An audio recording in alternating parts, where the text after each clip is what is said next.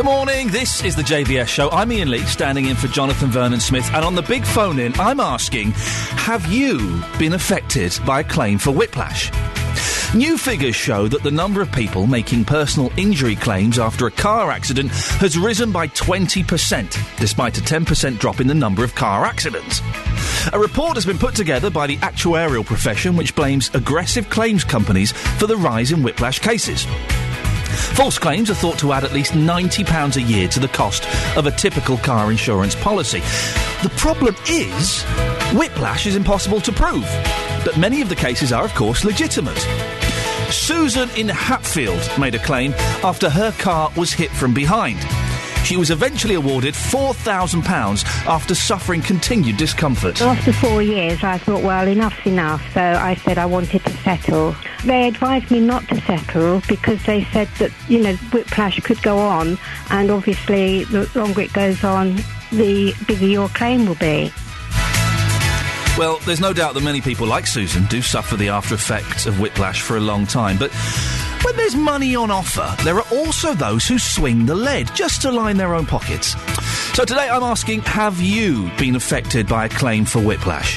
Whatever your story, I would love to hear it. Perhaps you've just had an accident and been plagued by claims companies wanting to know if you're suffering from whiplash, who are prepared to take your case on. Maybe you don't blame people who put in false claims because you feel the insurance industry charges so much in the first place, it's no surprise they try to get money out of the system some other way. Or perhaps someone claimed whiplash in a car accident that you've been involved in and you cannot believe they've been able to get away with it, when there was no way they could have been injured in the way they said. Today, I'm asking you, have you been affected by a claim for whiplash? Call me now, 08459 455 555. You can text 81333, start your text 3CR, or email jvsshow@bbc.co.uk. The JVS Show. Share your view. Make your point. Call 08459 455 555. That's 08459 455 555. The JVS Show. BBC Three Counties Radio. I've had these claim companies phone me up. I had one phone me up about a year. I said about 6 months to David, but it was about a year after the accident had happened. And I was so out of the surprise and shock. He said, I didn't believe you've been in an accident, sir. I said, no, I don't think so. No, we know you've been in an accident, so we just wondered if you've been injured at all. And there's soppy old me going, I don't think I've been in it. And then it dawned on me, it was a year previously. And then I kind of sussed that these guys were out to make a fast buck, and I sent them on there. I don't like, I very rarely answer my mobile phone, and if it's a withheld number, never answer it. But I answered it at this point, and it was these companies. Have you had them phone you up? Because they're quite persuasive, aren't they? They come over all friendly and all matey, and they're quite persuasive. If they've called you 08459 455 555, and I'm guessing they get your details from the insurance company. Is that allowed? Are they allowed to do that? I thought there was some kind of law. I'm guessing here. Can you tell? I thought there was some kind of law that said the insurance company couldn't give your details on to a third party. Is that true? If you work for an insurance company, don't mention the company's names, but do come on, because I'd be keen to know what the legality is on that. 08459 455 555. And also, this is who I'm really keen to talk to. If you've made a claim for something like whiplash, and you did it, and there was nothing wrong with you, you just thought, this is a bit of easy money, I might as well, I'm paying enough insurance, I don't really get a lot out of it, I might as well get £1,000 or 1,500 quid. You can come on, you can change your name if you want, and I have to say, for legal reasons, of course, it's very naughty and we don't condone it, but I'm intrigued to speak to you and find out if you've done that and why you did it, and how much money you got. 08459 455 555 is the telephone number if you want to give me a call on this. John is in Bedford. Good morning, John. Good morning, Iain. John, what happened to you? I was on my way to work back in January. Yeah. Travelling down the A1. And yes, I know. Somebody hit me up the backside at about 40 miles an hour. Cheeky, yes. It was one of those unfortunate things. We got out, we swapped names, addresses, and I felt fine. And within a week, I got a phone call from a soliciting company saying, "Oh, you were in an accident." And I said, "Well, how did you get my name?" "Oh, well, that doesn't matter how you got your name. Do you want to make a claim?" And I said, "No, I don't." I said, "There's nothing wrong with me." And, he can get you a few £1,000. And I said, "Look, I'm not interested, like you were just saying yourself." Yeah. But about a fortnight later, I started getting a bit of stiffness in my neck, and I went to the doctors. And they said it's as a result of the accident. So how long after the accident did you start getting the stiffness? 14 days afterwards. Okay. And so I thought, this is... So I ended up going to osteopath. Yep. I've had osteopathic treatment. I've had acupuncture. I've had physiotherapy. Yeah. At the end of the day, it's cost me over £500. Right. So I've now decided to make a claim to my own, so not one of these tin pot companies. Yeah. My own solicitor. Okay. Because at the end of the day, it wasn't my fault. And I don't see why I should be an additional £500 out of pocket. Well, listen, if it's a legitimate claim, then that seems fair enough. I'm surprised. I don't know. I'm not a doctor, John. I don't know if you're aware of that. I have very little medical training, let's say. I'm surprised that whiplash can come on a fortnight after the incident. I always assumed it would be an immediate or almost immediate effect. Yeah, well, that's what happened with me, and I've seen various other people, and they've all said it's a whiplash injury. How much money do you reckon you're going to get? I haven't a clue. Right. I mean, at the end of the day, I'm not claiming for the actual injury itself. I'm claiming for the out-of-pocket expenses that I've had to incur. So as long as you get your 500 odd quid back, you're happy. You're not that bothered about getting some form of compensation on top of that. No, not at all. How do you feel, John? Yours is a legitimate claim. How do you feel about those naughty people that do the dodgy claims? Because they're putting your car insurance up. Yes, they are. And it all boils down. I mean, like you were saying here, these insurance companies, they must pass on my information to these sorts of people, because how did they know so quick? Yeah.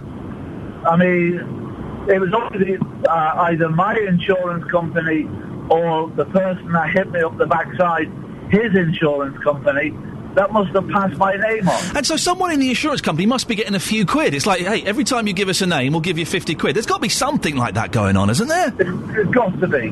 John, very quickly, two quick things. You had the osteopathy. Did he click your back? Oh, yeah. Isn't it good? I thought that everything was falling apart when he did it. I love the clicking of the back. It's my favourite thing. And also, acupuncture. Did it have any effect on you? Yes, it did. Really? Yeah. Oh, this is a debate for another day, because I've had acupuncture and it just hurt. I don't think it had any effect. Well, when I was seeing the osteopath, he was an acupuncturist as well. Yes, they often are. And he stuck the needles in, and yes, it did hurt. It does hurt. John, listen, I'm going to leave it there because the line's not great. Thank you for that. The needles do hurt. I know we're going off on a slight tangent now already. Where are we? 13 minutes past 9. I apologise for that. Well, there was John with a legitimate claim. And that, I am surprised that whiplash can come on. I'm not in any way doubting what he said, but that it can come on a fortnight later. I can imagine you possibly, after the accident, you're full of adrenaline, and because it's an exciting thing. I don't mean that in a positive way, but there is an adrenaline rush. So maybe you don't feel any injuries or anything. So perhaps the next day you might wake up and be a bit stiff. But a fortnight later, is that possible? I don't know. 08459 455 555. Maybe a doctor could come on and let us know. Jean is in Bedford. Hello, Jean. Hello. Jean, what can I do for you? What have you got? Yesterday I had a telephone call. The lady said, "We're from so-and-so Solutions." Okay, don't tell us any more. No, I don't know. I can't remember what that was. The other bit was Solutions. Yes. And I said, "And who do you want?" She asked me. "You had a claim," she said, 2 years ago. Gave me the date. Yeah. Lots of people in your car. Oh no, I said, completely untrue. It was only me in a stationary car. She went on and on and on and wanted to know. And I kept asking her questions. In the end, I asked too many and she hung up. So I rang my insurance company and he said, after the claim is finished, which was 2 years ago, he said, we put everything on a computer. And these companies scan these computers and just pick people out at random. What computer do they put them on? I don't know, but this is what the insurance company I'm with, and I'm with Age Concern and the company that they deal with. Okay. And he said, yes, when the claim is finished, and my claim is finished in the November, it then gets put on a computer. What questions were you asking the person from this claims company? Who she was. Yeah. How did she find out? How dare you ask those questions? I asked and asked and asked. Every time she asked me a question, I asked her a question. And then she put the phone down on you? Yes. And I'm guessing it was a withheld number? Yes. Yeah, of course it was. So that was yesterday lunchtime. 2 years after an accident, you get a phone call? Yes. Were you tempted at any point to... Never. Really? No. You're all very honest, you BBC Three Counties listeners. I'm born honest, and I will be honest. Gee, listen, thank you very much for that. 08459 455 555. Listen, there will be someone listening to this right now who is not as honest as Jean, who was born honest. There'll be someone listening who... listen, someone phones you up and says, listen, I can get you £1,500. That's kind of tempting, isn't it? Wait, £1,500 is a lot of money for not really doing a lot. And we pay a lot to our insurance companies. I might tell you how much my insurance is later on. It's a lot of money. It's a lot of money. Partly because of my job, partly because I've got a few points, and partly because maybe I had 1 or 2 accidents a few years ago. It's a lot of money, but it's more than yours. But we pay enough. We should be entitled to something back, shouldn't we? 08459 455 555. This is Iain Lee filling in for Jonathan Vernon Smith. How long after the accident can you make a claim? Because it's funny, driving in, I was listening to David Brittenberg, who was also talking about this. And I could feel my neck stiffening up. And I've got kind of tense neck and tense shoulders now. So maybe part of it's maybe part of it's imaginary. It's kind of in your mind. The more he talked about it, the stiffer my neck got. Can I make a claim for an accident? When was my last accident? I'm trying to think. About 5 years ago, I think. 4 years ago. Can I make a claim on that? How long is the time that you can make the claim? 08459 455 555. And I really want to talk to someone who has made a claim, but there has been absolutely nothing wrong with them. If that's you can call up, you can, I was going to say put on a silly voice. That wouldn't be appropriate. But you could change your name. And we'd love to talk to you. Let's go to Dorinda in Ware. Hello, Dorinda. Morning, Ian. Good morning. What's your story? Right. Back in February, I got knocked down as a pedestrian. Oh, really? How? Were you crossing the road, or what happened? Yes, the chap was going too fast, and I believe may have been on a mobile phone. Oh, listen, this is one of my bugbears, right? Is you see these idiots in cars, and you see big trucks doing it, and they're texting away, or they're doing a phone call, and I saw a guy a couple of weeks ago, big truck, turning around a tight corner. He had his phone in one hand and was trying to do this tight corner, and I'm thinking, you're going to kill someone, you idiot. Yeah, well, anyway. Yes, sorry, yes. I was taken off to hospital. Yes. And nothing badly broken, a hairline fracture of the hip, and they gave me crutches. Yeah. And then they gave me a leaflet on the use of crutches. Yes. And in that small leaflet, most of it was taken up by a full-page advert for an ambulance chaser. Right. Given out by a hospital, and I think that is despicable. So you had a leaflet on how to use crutches. Yeah. Which is, okay. And at the bottom of this, it said, by the way, you can claim for this, call this number and speak to Dodgepot lawyers, and we will... There was more information on the Dodgepot lawyers really? than there was on using the crutches. And this came from the hospital? Yeah. Now, the thing is, you would have had a legitimate claim. If you were taken to the hospital and you had a hairline fracture and you were given crutches, you would have... That's a legitimate claim, isn't it? Yes, but I am claiming, but through my own private solicitor, I wouldn't put money in the pockets of these. Right. But my son had an accident 2 years ago. He was reversing. Yeah. Somebody backed out of their drive, and he was backing out, he didn't see them. There was no damage. There was one small scrape on a bumper. Yeah. And she claimed whiplash. And the thing about whiplash is, Dorinda, that you can't prove it. I could go to a doctor now and say, I can't turn my neck to the left and it's a bit stiff. And pains she had that came through on the form for really? my son. And he said, Mum, it was impossible. He said, I didn't feel a thing. He said, there was a small scrape on my bumper, nothing on hers, and we were doing about 0.3 of a mile. Incredible. So you've got 7 years to claim, by the way, after an accident. 7 years? Yep. That the more I hear about this, Dorinda, the more surprised I am. Do you think, I mean, that there are plans to tighten up the laws on this and that you would have to go and see an independent, I don't know, doctor or physiotherapist or osteopath or something to be assessed? Again, you can fake it. Do you think the laws should be even tighter than that? Yes, I do, because our insurance premium, I mean, my insurance premium is quite low. I'm an older driver, and I've, I haven't been a naughty girl. Yes. Or haven't been caught for being a naughty girl. Well done. But I feel sorry for these youngsters, trying to get them on the road. Yeah.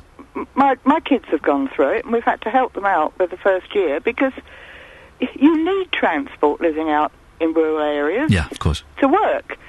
And they're being priced off the road by these ambulance chasers. Well, you hear stories, and I don't know if this is true or not, because I've only heard this on phone-in shows and read it in newspapers, and I don't believe either of those things.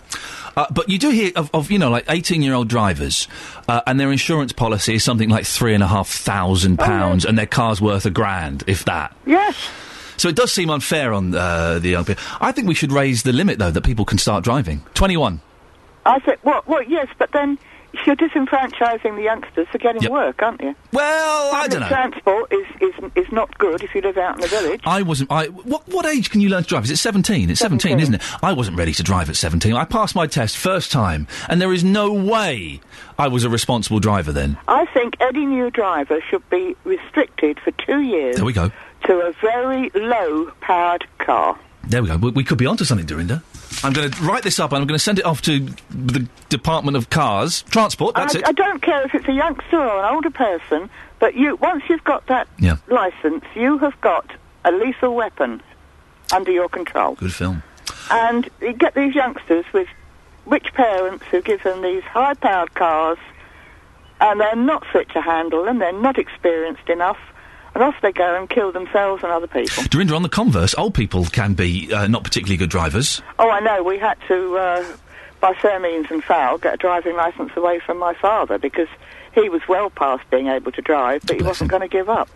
Dorinda, lovely to talk to you. Thank you very much. 08459 455 555 is the phone number. What could they do to tighten the law? The new changes are going to be that you go and you get assessed by someone independently who's not your GP. Because quite often GPs are far too busy with proper illnesses to properly assess you, and they go, oh, you got whiplash? OK, yes, I'll sign that off. But is that good enough? Because you can fake whiplash, can't you? It's easy. You just go, oh, I can't turn that way. Oh, and that hurts. That's it. How can we tighten the laws? There's got to be. And I really hate people cold calling me and phoning me up, and I'm on the... I was going to say the witness protection scheme. That's not it. I'm on the scheme where your number is taken off of the cold calling list. But I still get cold calls from people saying, just wondered if... and I hate that. Maybe that's where we have to start, is we make that kind of illegal for companies to phone you up and say, hey, believe you've been in an accident and we can help you. Gary. Hello, Gary. Hi, good morning, Ian. Good morning. You're going through a whiplash claim, are you? I am, yes. Are you making the claim, or is someone making the claim against you? Well, at the moment, I'm making a claim against an insurance company. Okay, no names, no pack drill. No. Thank you. And what I'm trying to do is I've had a few companies trying to phone me to sort of, make money out of it. And what I've tried to deal directly with a particular insurance company and sort of come to a reasonable arrangement. So it's happened about 2 years ago. And eventually they sort of, and I saw their independent specialist who was, an expert in sort of back injuries, and he wrote them a report saying it's going to take about 1.5 years for me to recover, and he gave his recommendations. But this particular insurance company hasn't really recouped a lot of the costs because I'm still going to physio, and eventually what I've had to do now is go to a solicitor, and she said to me that the amount of money that she's going to get is a lot more money than I'll get for my back injury from the insurance company. And I've tried to speak to them all the time. I've been on the phone with them. I've been very fair to them. Look, please can we resolve this? I don't want to go to a solicitor because the only person that's going to make the money is the solicitor. So hang on, sorry, Gary, are you saying that the solicitor herself is personally going to make more money than you would need for the claim? That's what she said to me, yes. Wow. And that's what frustrates me, because I don't want, everybody's insurance policies to go up. I just want to get, the money for for my back injury and the physio. And she says it's ridiculous. Maybe, this is part of the problem, is when you phone an insurance company, big or small, it's very hard to speak to a human being or someone that's not reading off of a script. Yes. And sometimes with these big corporations, what you need someone, and all the greatest respect to the phone staff and all these people that work in these companies, because they get a terrible time from angry people. But you need someone on the phone who can look at the case by case, and make a decision and go, well, OK, yes, we can see this is the situation. We can see it would cost us £1,000 to pay for your physio. It would cost us £3,000 if we went to the solicitor. Let's see if we can reach a compromise. Yes. That's it, and that's exactly what I want to do. And what are the insurance companies saying? They're just... you're speaking to a script, are you? Yes, and I'm not running down young guys at all, but, it's a young guy who operates, who answers the phone, who's my case manager. And, he's just saying, well, there's nothing he can do. And, if I want to sue the company, then that's what I need to do. Have you done the thing... The thing I do that isn't so effective these days is the "can I speak to your supervisor" line. Have you tried that? I have tried to speak to your supervisor, and the supervisor came on and said, well, there's not much we can do. This is this is what we get from our legal team. Mm. It's frustrating, Gary. How bad is the injury? It's a sort of a T. It's called a T8 or T9 fracture of the back. So I can walk and everything, but I have a lot of pain in my back. But it's just going to be something I'm going to have to live with. I just have to live with it. So you can't no more squash or tennis for you? Well, I'm sure I could do tennis, but I don't think it'll be doing anything of picking up heavy things or anything like that. Hang on, Gary can play tennis all of a sudden. You're swinging the lead, my son. For good, get out of here. Gary, listen, best of luck. I hope it all works out for you. Yes, thank you. There we go. Thank you very much. This is Iain Lee filling in for JVS. 08459 455 555 is the telephone number if you want to give us a call. It turns out that I would really like to speak to someone who's made a fraudulent claim, and it is a fraudulent claim. Because come on, you can use a different name, and I won't be judging you or anything like that. We have to agree. We have to just say, for legal reasons, that we don't condone it. It's very, very naughty. We're not in any way giving the thumbs up to this behaviour. It is illegal, but I would really like to hear from you about why you did it, how much money you got. And is it because it is frustrating speaking to these insurance companies, isn't it? It's very, very rare. I had a case that went on for 2 years with an insurance company where a roof blew onto a hire car that I had. A roof blew onto a hire car, and I got all of the details from the company that owned this block of flats that the roof blew off and da-la-la.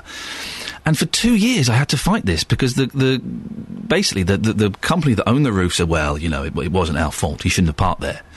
And the insurance company went along with that. And I thought it had all been resolved. I got a letter through saying your premium's gone up by X amount of pounds. And I went bonkers. I phoned them up and said, hang on a second, how is this my fault? How can a roof blowing onto a car be my fault? It got resolved in the end, and they were very, very apologetic. But it is difficult to speak to a human being in these huge corporations, and that, I think, is partly where the problem is.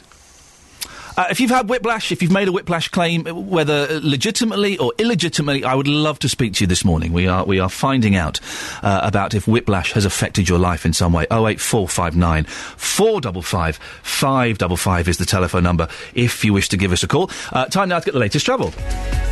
This is Iain Lee filling in for JVS. More of your calls on 08459 455 555. Time now to get the latest news. On FM, AM and online at bbc.co.uk/Three Counties. BBC Three Counties Radio. Good morning, it's the JVS show. I'm Iain Lee, standing in for Jonathan Vernon Smith. And after 11, I'll be looking at your consumer problems and going back to Hazel. Hazel was looking to meet some friends in India in December of this year, so she booked up with an online agent for over £700. 2 weeks later, she was informed that her airline was no longer operating and she'd have to apply for a refund. I got all my money back apart from £25, which they say is a cancellation fee, but I haven't cancelled. My friends that I was going with, they have got all their money back and I haven't. Hazel's contacted the agent to ask why she's being charged a cancellation fee when she hasn't cancelled anything, but so far there have been no replies. What happened? Well, we'll find out a bit later on. And after 10, I'll be asking, is there an effective way of dealing with antisocial behaviour? There's been a lot about antisocial behaviour in the news over the last couple of weeks, and Jonathan did a programme about it recently. It was featured after people on a housing estate in Luton complained to the show about the behaviour of some of the other residents. One thing that came out of the interview was that residents were worried about the repercussions if those responsible found out they were making complaints.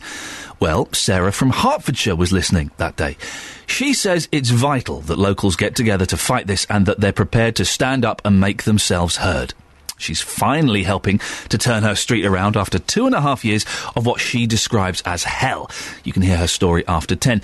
But back to the big phone in now. Have you been affected by a claim for whiplash? Despite a 10% decrease in the number of car accidents, there's been a 20% rise in the number of claims for whiplash. Those figures have come from the actuarial, you try saying that at this time of the morning, profession, which believes the rise is due to aggressive claims management companies. False whiplash claims are thought to add at least £90 a year to the cost of a typical car insurance policy. Many of them are, of course, legitimate, and we've heard some of those stories this morning. But whatever the circumstances, those claims can go on for years. Well, tell me your story. Have you been affected by a claim for whiplash? The phone number is 08459 455 555. As I was listening to David, and I was driving in this morning, I remembered about 7 years ago, I bumped into the back of someone's car, and the person got out, and I knew who she was. It was someone that I'd worked with in the past. And we kind of had isn't this silly? I'm really sorry. My fault. These are the insurance details. Let's do a little swap. You okay? Yep, everything's fine. I'm fine. You're fine. Fantastic. Really sorry. Best of luck. And we drove on to our merry ways. And then the insurance came through. And then there was a claim for whiplash from her. And I felt really bad. I thought, oh, gosh, she seemed all right on the day. Oh, dear. I felt terrible. She wasn't a particularly close friend. I'd worked with her. She was more of a colleague, so I didn't really get in touch. Didn't think it was appropriate, but I felt really bad and uncomfortable that I could have injured someone like that. And then when I was driving in this morning, listening to David, I thought, hang on a minute. She was doing one of those dodge-pot claims. Because she was absolutely fine. And I know people are saying that it can come out 2 weeks later, but she was absolutely fine. And it wasn't that big a crash. It wasn't. Was she getting one over on me? 08459 455 555 is the telephone number. Let's go to Derek in Abbots Langley. Hello, Derek. Yeah, morning. How are you? I'm very well, thank you very much. Although, talking about this, my neck and my shoulders are starting to stiffen up a little bit. I might make a claim. Can I claim against David Prever? Because he started this. Yeah, I should think so. He's got enough money, he can afford it. Derek, what's your story? Yeah, basically, I've never ever been in an accident in my life. Oh, good for you. In one respect. I mean, obviously, I've had a bit of damage done to the car in obviously supermarket car parks, you know. Right. Little things like that. Yeah, that happens. Yeah. Now, recently, I've been getting sort of texting on my phone. Yeah. Basically, I've been in an accident, whiplash and all that. We get compensation for you. Text back these numbers, and I've just basically blanked them off in that sense, no. So hang on, you've not had an accident, you've not made an insurance claim, no one's made a claim against you? No. And you're getting text. They're not even bothering to phone you up. No, they're just leaving it on my sort of obviously phone, you know. And as I say, I don't know how they got my number. They might have just been a sort of random calling or whatever. And have you bothered to pursue this? Have you phoned these numbers to ask what's going on? No. Basically, I said when I did renew my car insurance this year, the actual premium went right up. Yeah. And obviously, I did change the insurance company, but they said because of all these claims are coming through, we had to cover our costs. So everyone else's claims are pushing your premium up? Yeah. Because it didn't go up by £20, it went up by 220 quid. Blimey! Yeah, and I'm a fellow of 54 years of age, never claimed in my life, hardly drive the car, basically, because I work in a local school, so I walk to work a lot. And I just couldn't believe it, you know. It used to be, didn't it? If you were a good driver and didn't have accidents, then you could look forward to possibly getting a little cheeky reduction in the policy sometimes. Yeah. It just astounded me how it jumped, you know, by that amount of money. Derek, can I ask you a question? And you can refuse to answer this if you so wish. Okay. How much is your insurance policy a year? At the moment, it's 525 quid. Now, that was actually, the overcry I had was over £800. And that's fully obviously. Yeah. And I say, and obviously, because I'm at a certain age, I've got to certain sort of companies. I won't mention their names, anything like that, But that's to say that it's such a hike. Yeah. It's just ridiculous, really. My insurance, I'm going to tell you this now. My insurance now, and this was after searching and looking around, my insurance is £1,060 a year. What are you driving? I'm driving a Polo, a 6-year-old Polo. You're joking. I tell you why. It's partly why. Yes, I've got 3 points on my licence for speeding. I put my hands up. It was a long time ago, and they go off my licence next year. Thank you very much. Yes. Yes, I've made a claim in the last 5 years. Right. And also, it's partly because of my job. These companies, as soon as you say I can't apply for insurance online because as soon as I put down a presenter or a DJ or a performer or a comedian or whatever, they say, "Oh, please call this number." And you call this number, and you can hear the person on the other end of the line rubbing their hands with glee because they think I'm going to be driving like Burt Reynolds or Paul McCartney around. Yeah. And if I have a crash with Paul McCartney, and they could be liable for millions. Oh yeah. I don't speak to Paul McCartney anymore these days. We had a falling out quite a long time ago. So it doesn't.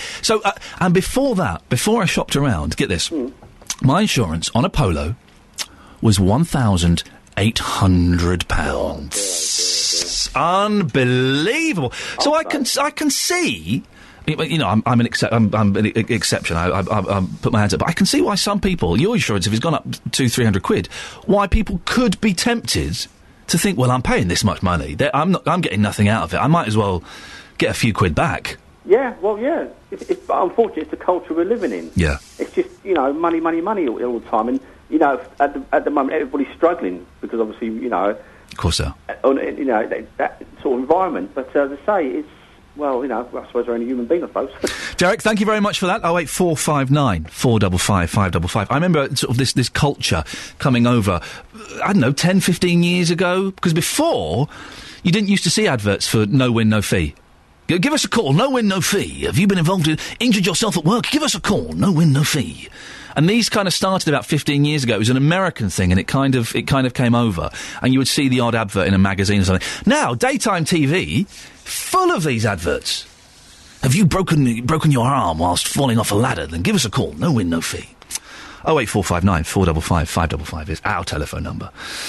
Let's go to Frank in Bedford. Hello, Frank. Good morning. What's your story, Frank? Well, I'll listen to you, my friend. And first of all, I don't think you're being fair to the younger ones because ordering the age has got nothing to do with this. Okay. Up to 20. For those who weren't listening, I did suggest that maybe people shouldn't be allowed to drive below the age of 20, or I think I said 21. No, I don't think that would work at all. Okay. But what will work, and I can't see why it shouldn't work, and that is, when you go for insurance, what do you want to claim for, breakdown service, etc. Yeah.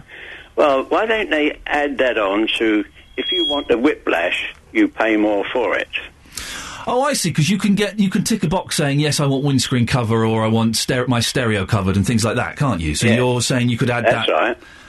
Now, that would stop these crooks from applying, or at least having pressure putting on the innocent.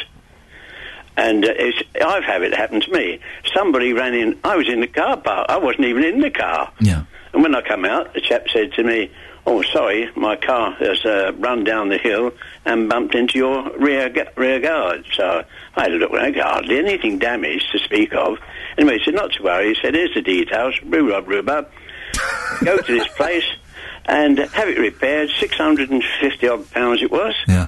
And, it was done beautifully, yeah. Wonderful. Made a nice new car of it, if you like, at the back. But anyway, I thought that was ridiculous, that. Anyway, it was done. But when I went to renew my insurance, and I gave my name and particulars, and a voice said, all full of innuendo, "Oh, yes, I'm sorry, well, we can't insure you." And I thought, well, that's never happened to me before. Yeah. Okay, they could have made an excuse, but I didn't give them the chance. I said, all right, to hell with you then. That's that. I like you, Frank, you're good. Yes. Anyway, that was that.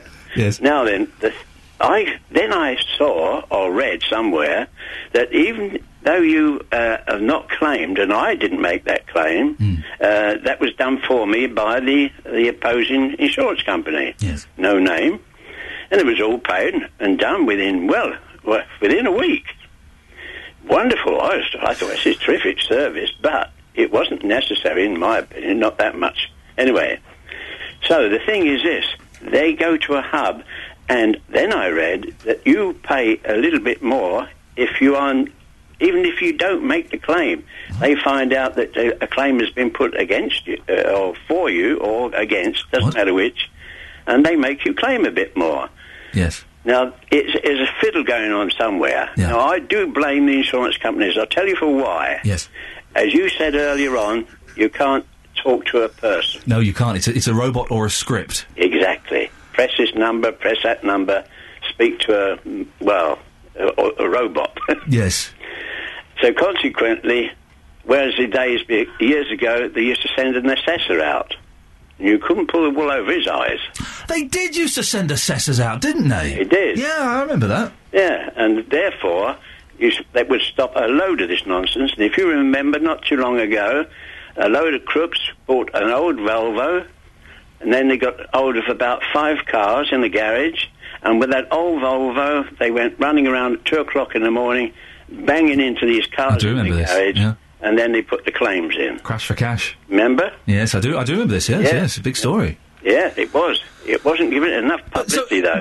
Frank, so you were refused insurance by this company because someone had bumped into you when you hadn't even been in the car. Yeah. I've got to ask, had you been a naughty boy before? Do you have, None whatsoever. No claims? No. No points? No. Nothing? Yeah, I've got a speeding bunch, similar to you. There we go. That was years ago. Yes. And that's the only claim I've had since driving 1940. Now, Frank, listen, I'm going to say something that's controversial. Think about it before you respond, OK? Go on. How old are you, Frank? 87. OK. I'm going to say something. Yes, you are. You're too old to drive. Get off. How dare you? But, now, listen, I'll tell you what, I'll challenge you to driving skills if you want over here. You talking a race? No, not in my Polo? No, in and out, the disc or whatever. Towing a caravan. Frank, I'm towing a caravan. Surprisingly, I've never done that. Frank, I'm sure you're an excellent driver, but you would agree, wouldn't you, that there are some drivers of your age who are perhaps not as with it as they once were? Oh, I do understand that. OK, but why don't they give us a test then? Do you not have to take a test when you get to 70 or something? No.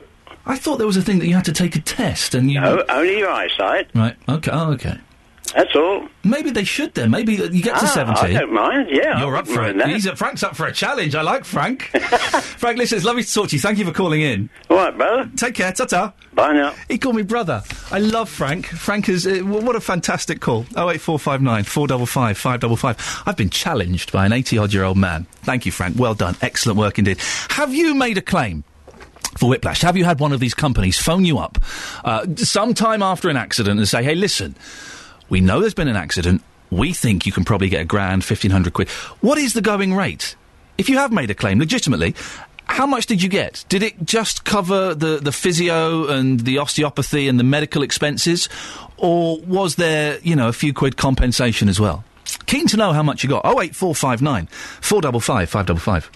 Every Monday to Saturday from 12, Nick Coffer. What's in it for you? Why should someone get involved? The spirit of adventure, also job satisfaction. There was a nurse out there called Josie Gilday. She called me into the therapeutic feeding centre one afternoon and said, I need a chair for one of our patients. Nick Coffer. And she was sat up, looking around, laughing, giggling in that chair. You can see the effect that you're having on the people around you. Nick Coffer, Monday to Saturday from 12 on BBC Three Counties Radio.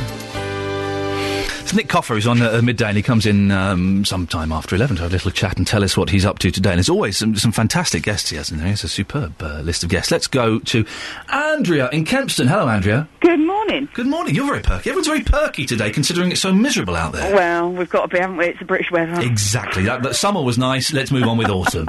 Andrea, what's your story? I had an accident a couple of years ago. Yeah. Before the 421 was opened up in Bedford, coming along the new road. It was speed cameraed, average speed camera going along. Yeah. The woman in front of me pulled up to the roundabout and the woman in front of her, I should say, just stopped. Yeah. The woman in front of me pulled up and stopped. I didn't see, pulled up, screeched, didn't hit her. Okay. Did not hit her. The car behind me, unfortunately, did hit me, though. Right, yeah. And pushed me into the lady in front. Cutting a long story short, we all swapped details. The lady at the front was absolutely fine. Everyone was absolutely fine. The guy in the car behind me had a young baby in the car, as did I.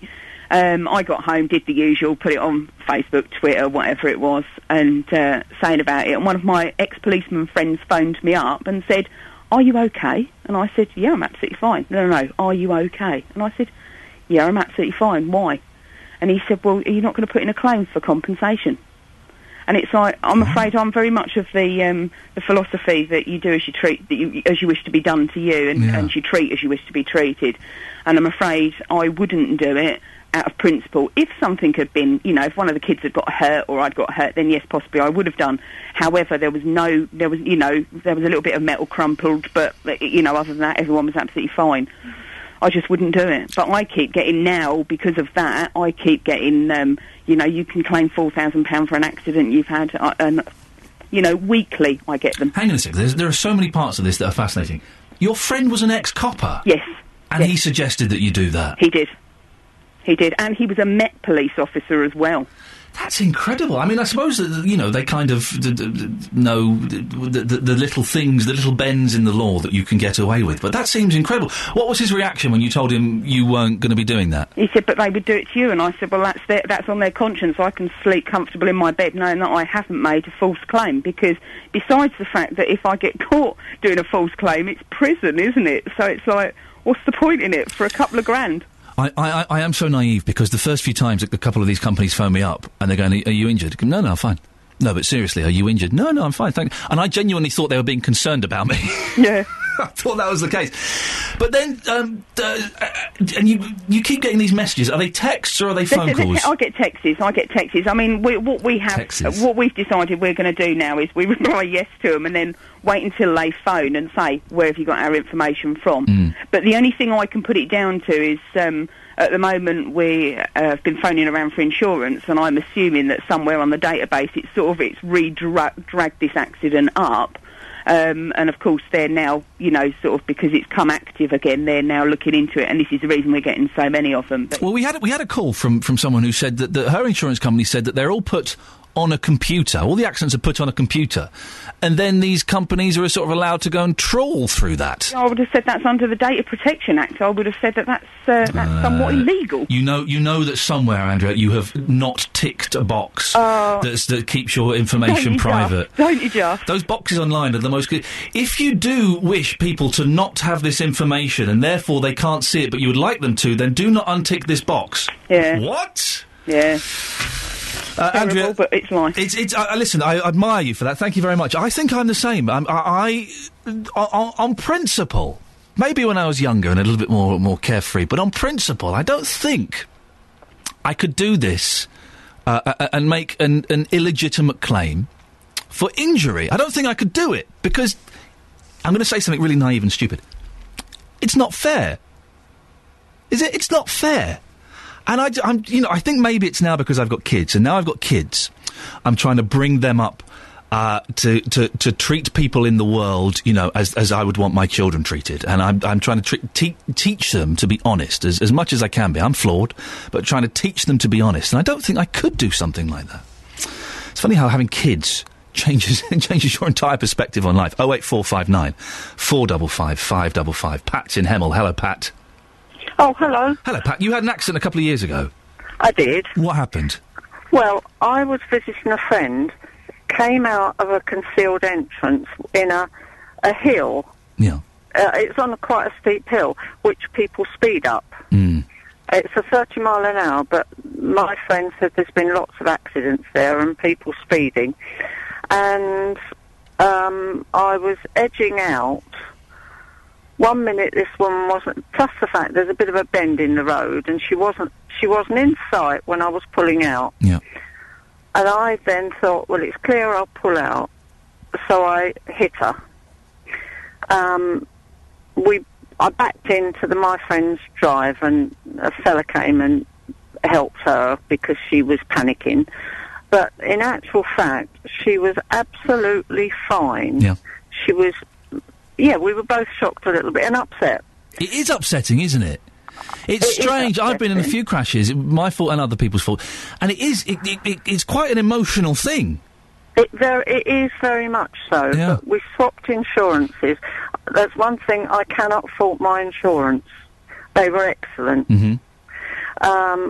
But then over a year later, when I thought, oh, it's all done and dusted, over a year, they phoned me to say that she was claiming and asked me questions. And it was my company, because I said, I'm not going to speak to you unless you write me a letter, because I don't give any information out over the phone. Yeah.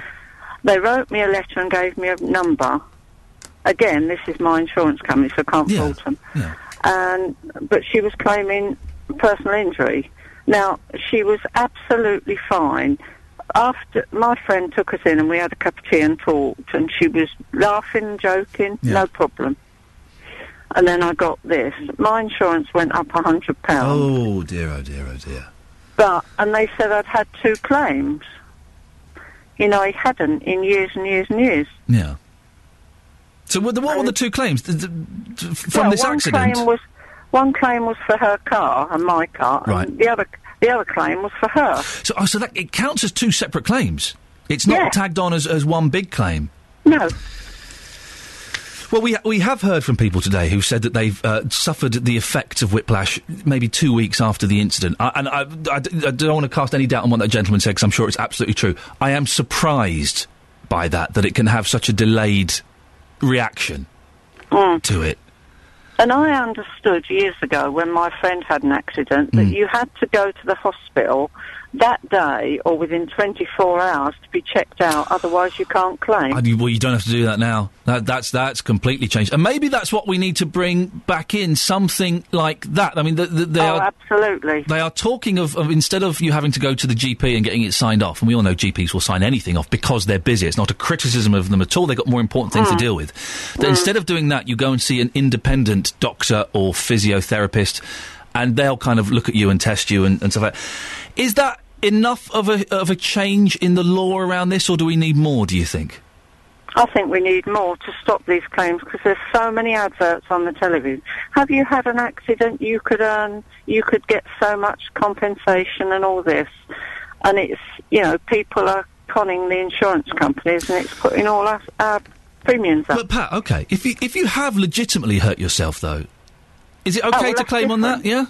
Oh, yeah, if they've been...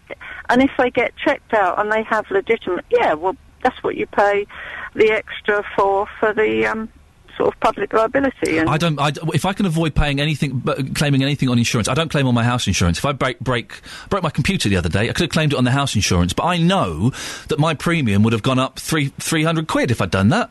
Oh, absolutely. Might as well go and buy another computer.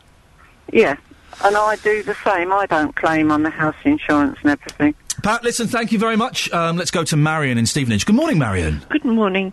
Just a query. Yes. What do you actually put down as your, when you ring up the agency and ask them? On my car insurance, I think I am now, I think I'm a broadcaster, I think. No. You're a media engineer. But Marion, that's a lie, isn't it? No, you're on the media. Yes. But you play with your sliders up and down. I do. Can you see? You engineer. You're a media engineer. But the thing is, because sometimes I have. Well, if you do daft things, then obviously you're going to get caught up. But I'm not saying daft things. But if you're going to, I mean, you can try it. The thing is, you try it, and then if they find out that I'm not a media engineer, because I don't. You're on the media. You're so dodgy, aren't you? And well, we had to do it once upon a time because we were entertainers also. Oh, really? We're now printers. We don't do so much entertainment. What entertainment did you do, Marion? Magic. Man, so we were stuck in the same thing. Are you a magician's assistant? No, I'm a magician. Oh, a lady magician! Wow, I didn't know that was allowed these days. Oh yeah, don't worry. I love a bit of magic. What's your best trick? Make the cards match. Oh, anyone can do that. That's well easy. So do you think that Terry Wogan could get away with saying he was a media engineer? Well, he was famous. Are you famous? I have a slight notoriety. Oh, right. But, I mean, have you tried all the companies? I've tried all of the companies. Well, I've tried them all. Just try it. Marion, I couldn't do anything so naughty. I have to be honest on these things. Adam's in Bedford. Hello, Adam. How you doing? You all right? I'm all right, thank you. I'm considering whether I could put down media engineer. I don't think I could. I think... No, you've got to be careful now, because I rang up for a car quote, and I hadn't changed my occupation, and my insurance went up by £30 when they saw that with my previous... my van wasn't the same occupation as I was trying to get for my car. They clocked it straight away. You have to be so careful filling in these forms, because they are always looking for a little loophole to say, well, you didn't do this, so we can't pay. You've got to be very careful and very honest, of course. Adam, what's your story on this? Well, I've had 2 accidents in the space of 2 years. This was 7 years ago, which I've rung up before about. The first one, I fractured 2 vertebrae, crushed my vertebrae as well. Oh my goodness! I got all sorted. Didn't get a lot of help with that accident because the driver drove away and they got them.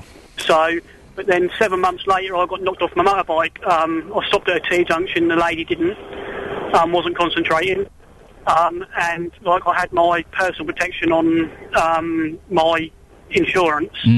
So, the solicitors wrote to me, and then the other insurance company tried to say to me, look, we want to settle with you, we know you're not very well with your neck and all that. But my legal cover, they said, no, we're sending you straight into an independent doctor of our choice. Yeah. And then they put me in for that. They said straight away, this is what's wrong with you. 6 months of physio I had to have. Went through a lot of troubles with it, had to have a day off a week from my job. So I lost a lot of money out of it. Yeah, of course. I got £8,000 from it. But I lost a lot as well, which people don't realise. But what my point is, the legal cover is really good in a sense, because you've got that protection then from the solicitors, and they were brilliant, absolutely brilliant. They couldn't do enough for you. And, but they do say to you, the money you get, you must keep some aside, because in the last 6 years, I've had to have at least £100 a year on treatment on loosening my neck back up. Yeah. Like acupuncture, physio, etc. And I'm still having that now to this day, and that's 6-7 years ago. Wow. People are doing it and they're getting away with it. And I'll be 100% honest with you now. My sister has done it. She has claimed when she didn't need to. She's done a little hooky naughty claim. She did. Her and her friend done it. Yeah. And I was devastated, because like I say, I've basically broke my back 7 years ago and couldn't get no help. And then there's people out there just claiming and getting away with it. Adam, listen, I've got to move on because we're out of time, but thank you very much for that.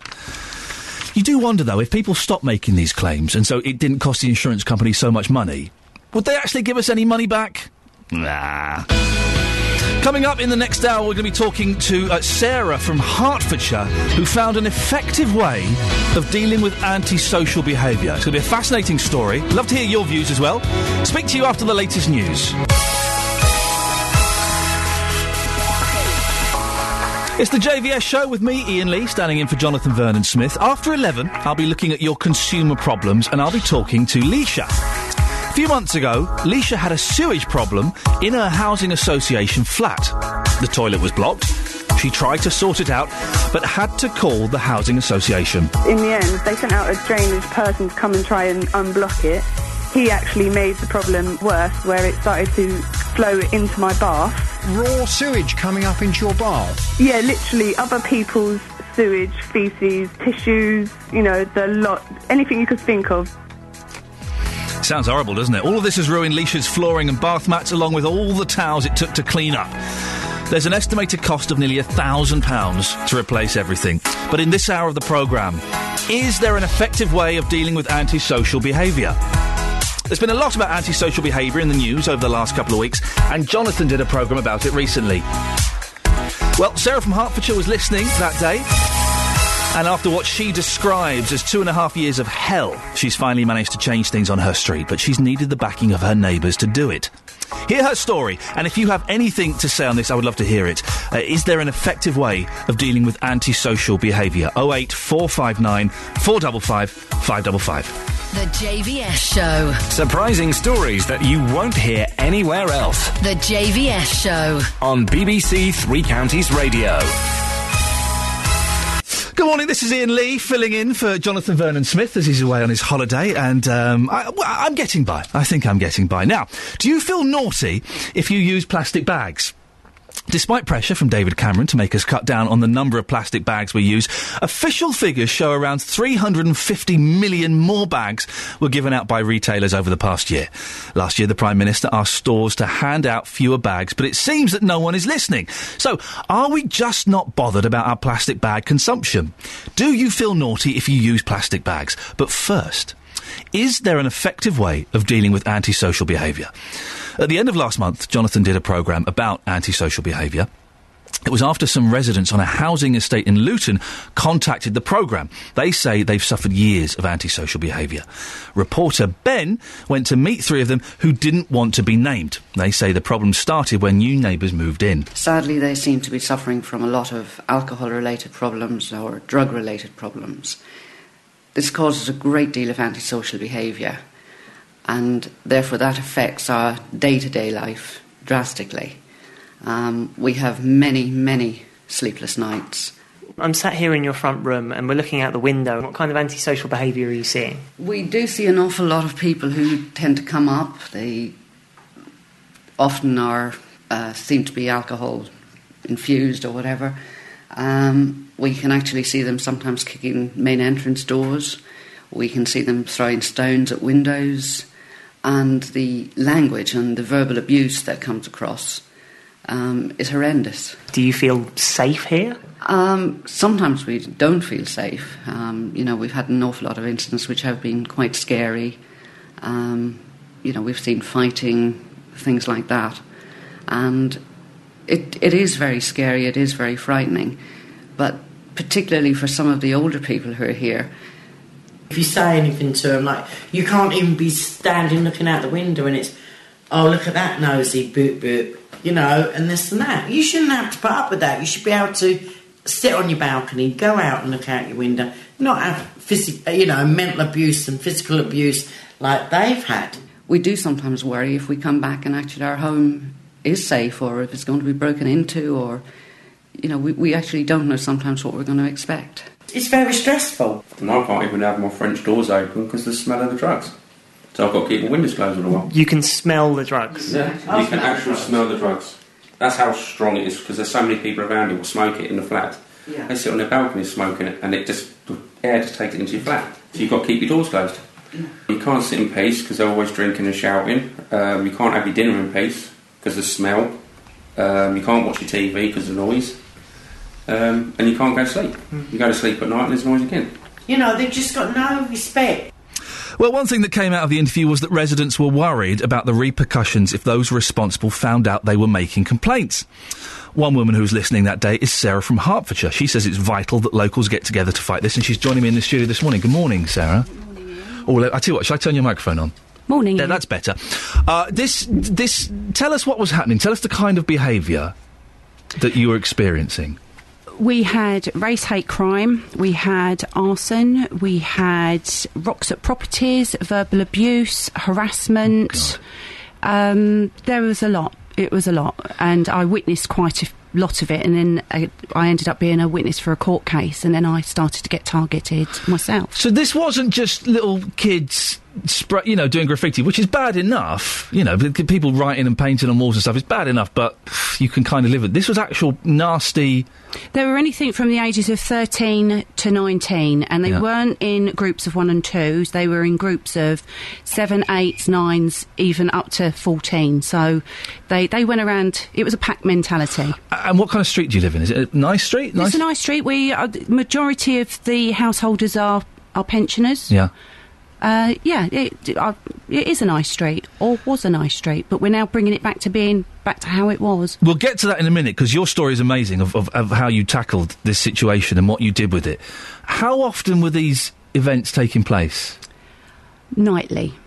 And at weekends it would step up a level. So we'd get it during the day, we'd get it at night. For me, since Christmas, up until perhaps the middle of last month, I phoned the police 28 times, just for my household alone.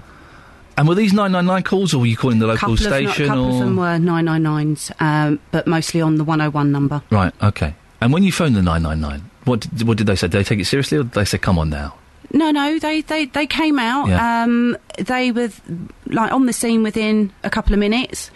They took away the evidence. Yes, they did treat it seriously. But so you got a group of kids and I would say that if you're 16 and over, you're not a kid. No, you can go and join the army and kill people. You're a grown up. Well, precisely. Yeah. But the knockdown for me, it was a grown up version of Knockdown Ginger that I was being at 11 o'clock at night. I'd get my doors smacked on, the windows smacked on, walking down the side of the property, smacking on that, and then I'd go out, and then it'd be like a cat and mouse situation. She's out, she's going to phone the police, then the police would turn up, and then the police would chase them around the streets. It was like a Keystone Cop situation.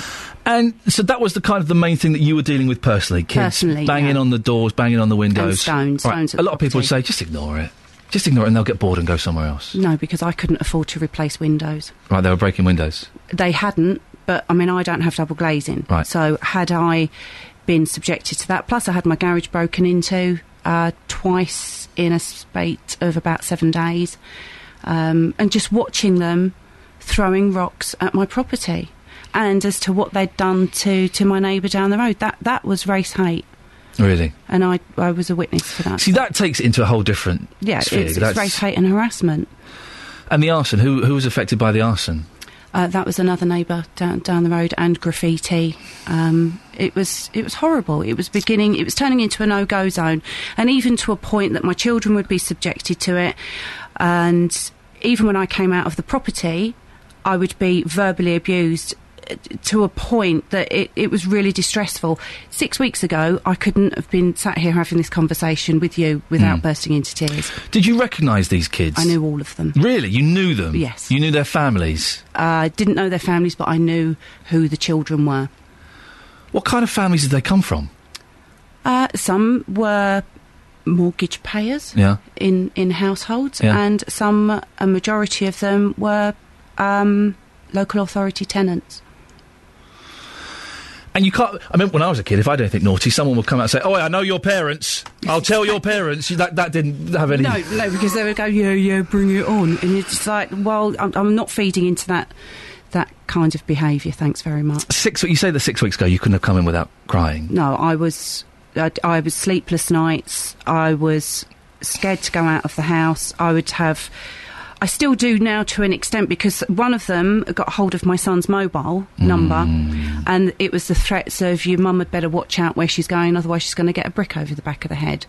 So, and that was fearful. Yeah. And the last time that I had to phone 999, a brick was launched at my property. It hit my back step, and had I been doing the last bin run for the evening, I wouldn't be here to have a conversation with you today. Well, so I kind of know where we're going with this story, and what you did is I think fantastic and is an inspiration.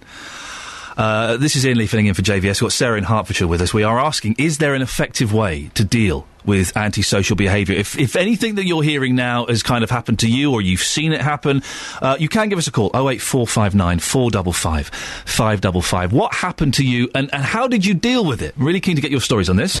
This is Iain Lee filling in for JVS. 08459 455 555 is the telephone number. You can text 81333. Start your text 3CR. We're asking, is there an effective way to deal with antisocial behaviour? Before we get back to Sarah from Hertfordshire, I must tell you this, that next Saturday, the Olympic torch finally gets to the three counties. It makes its way from Waltham Cross to Hertford, and we are going to be there. The torch also visits Ware and Bishop Stortford, and we'll be following it. We'll also be bringing you the sights and sounds from the Luton International Mela. We are your Olympic station, BBC Three Counties Radio. My first stint doing breakfast, I start doing breakfast next week for a few weeks, is out and about with the Olympic torch. I'm quite excited about that. But before that, Sarah from Hertfordshire is telling us about the antisocial behaviour you're getting from little so-and-sos, aged between, 14 to 19. scene. Yeah. Big groups of them. There was not just your graffiti and your vandalism, there was arson, there were rocks being thrown. You were getting violent threats because they got your son's mobile number. Did they go to school with any of your kids? Did your kids know them? No, I sent my children out of the area. Right, okay. So I don't know whether that was a good thing or a bad thing. But they'd not necessarily been to primary with them, but they'd probably been at the local skate park with them, or they knew my children. Yeah. So... and you got the police around. You phoned the police, what did you say, 28 times? 28 times. And what did they do? They just come and... Well, 9 times out of 10, the thing is, the more that you log it between your community or within your street, for every URN number... That's the criminal number, yeah. The unique registered number for that crime for the day. Yeah. It brings your street into a hotspot. Right, okay. And then when the police bring that up on their stats, it's like, oh, wow, what's happening in this street? Station Road is, there's something going on there. It's not Station Road, is it? I'd be terrified if I made up a name and it was the right one. No. How awful would that be? So they came and they took it seriously. Did they keep taking it seriously, or was there a point when they kind of went, look, there's nothing we can do? I went to a community safety partnership meeting, which I think every local authority has. They have them every quarter. Right. And that's where you go and discuss what is happening within your community. So off I trotted, took a couple of the residents with me and said, if we've got to do this, we've all got to do it together. And we all need to keep going to these meetings, keep logging it with the police, and in the end, they're going to start taking notice. And then we had a new chief inspector. And I kind of put him on the spot in a big forum, and then after the meeting he took me to one side and he started to take it seriously. So how long had it been from the first incident to that meeting where the new chief inspector started? About 18 months. Wow, that's such a long time. It is. And you weren't getting any sleep? Weren't getting any sleep. Constant, going late at night. I was becoming the night watchman in my house. I would be in the living room, I'd be in the kitchen, I would be upstairs, I'd be back in the kitchen, because you could hear what was going on, and that would draw attention to their activities, so then you would end up witnessing what they were doing. Did you ever consider moving out? I can't afford to move. Right. Unfortunately, I'm in a catch-22 situation with a property that is a bit of a noose around my neck. Right. But, no, I couldn't afford to move. Would you have moved if you could? I could have, yeah. You'd have got out? Quite happily. I did the lottery every week, praying for 6 numbers. Oh, God. And so I'm guessing you felt like a prisoner in your own home then? That after a certain time, when it got dark, you kind of had to lock up the doors and that was it? When the nights were drawing in, coming to that 5 o'clock situation, it would be, what's going to happen this evening? Who's going to be targeted tonight? What's going to be thrown at the property? And it would even get to a point that when I turned over the calendar, I would think, oh, look at that. You've got the month of April. It's absolutely clear. I do not want to litter it with URN numbers. Yeah. And lo and behold, it would be... Did you ever talk to any of these kids? Did you ever go out and say, come on, what are you doing? We had our local town councillor got involved, and he went out and asked them what they wanted and, why are you doing it? Why are you behaving in such a way? We're bored, we've got nothing to do. And they gave them ideas as to, what's coming up within the community, what things are being built and what activities they can take part in. He has been... he's been very forthright with them, but again, it's an adult. Who cares? Yeah, really. And also, kids. I remember being a kid, and people say, "Hey, let's go to. You kids should go to the youth centre." Well, youth clubs don't exist anymore. Those things are kind of put on by the council. Kids kind of rebel against anyway. They don't want anything to do with that. No, really. I think just go and read a book. You're bored. Go and read a book. Go and play PlayStation. You got all these things to do these days. There's more for kids now than there ever was for me growing up in the 70s and the 80s. Why? Although you had the Bay City Rollers.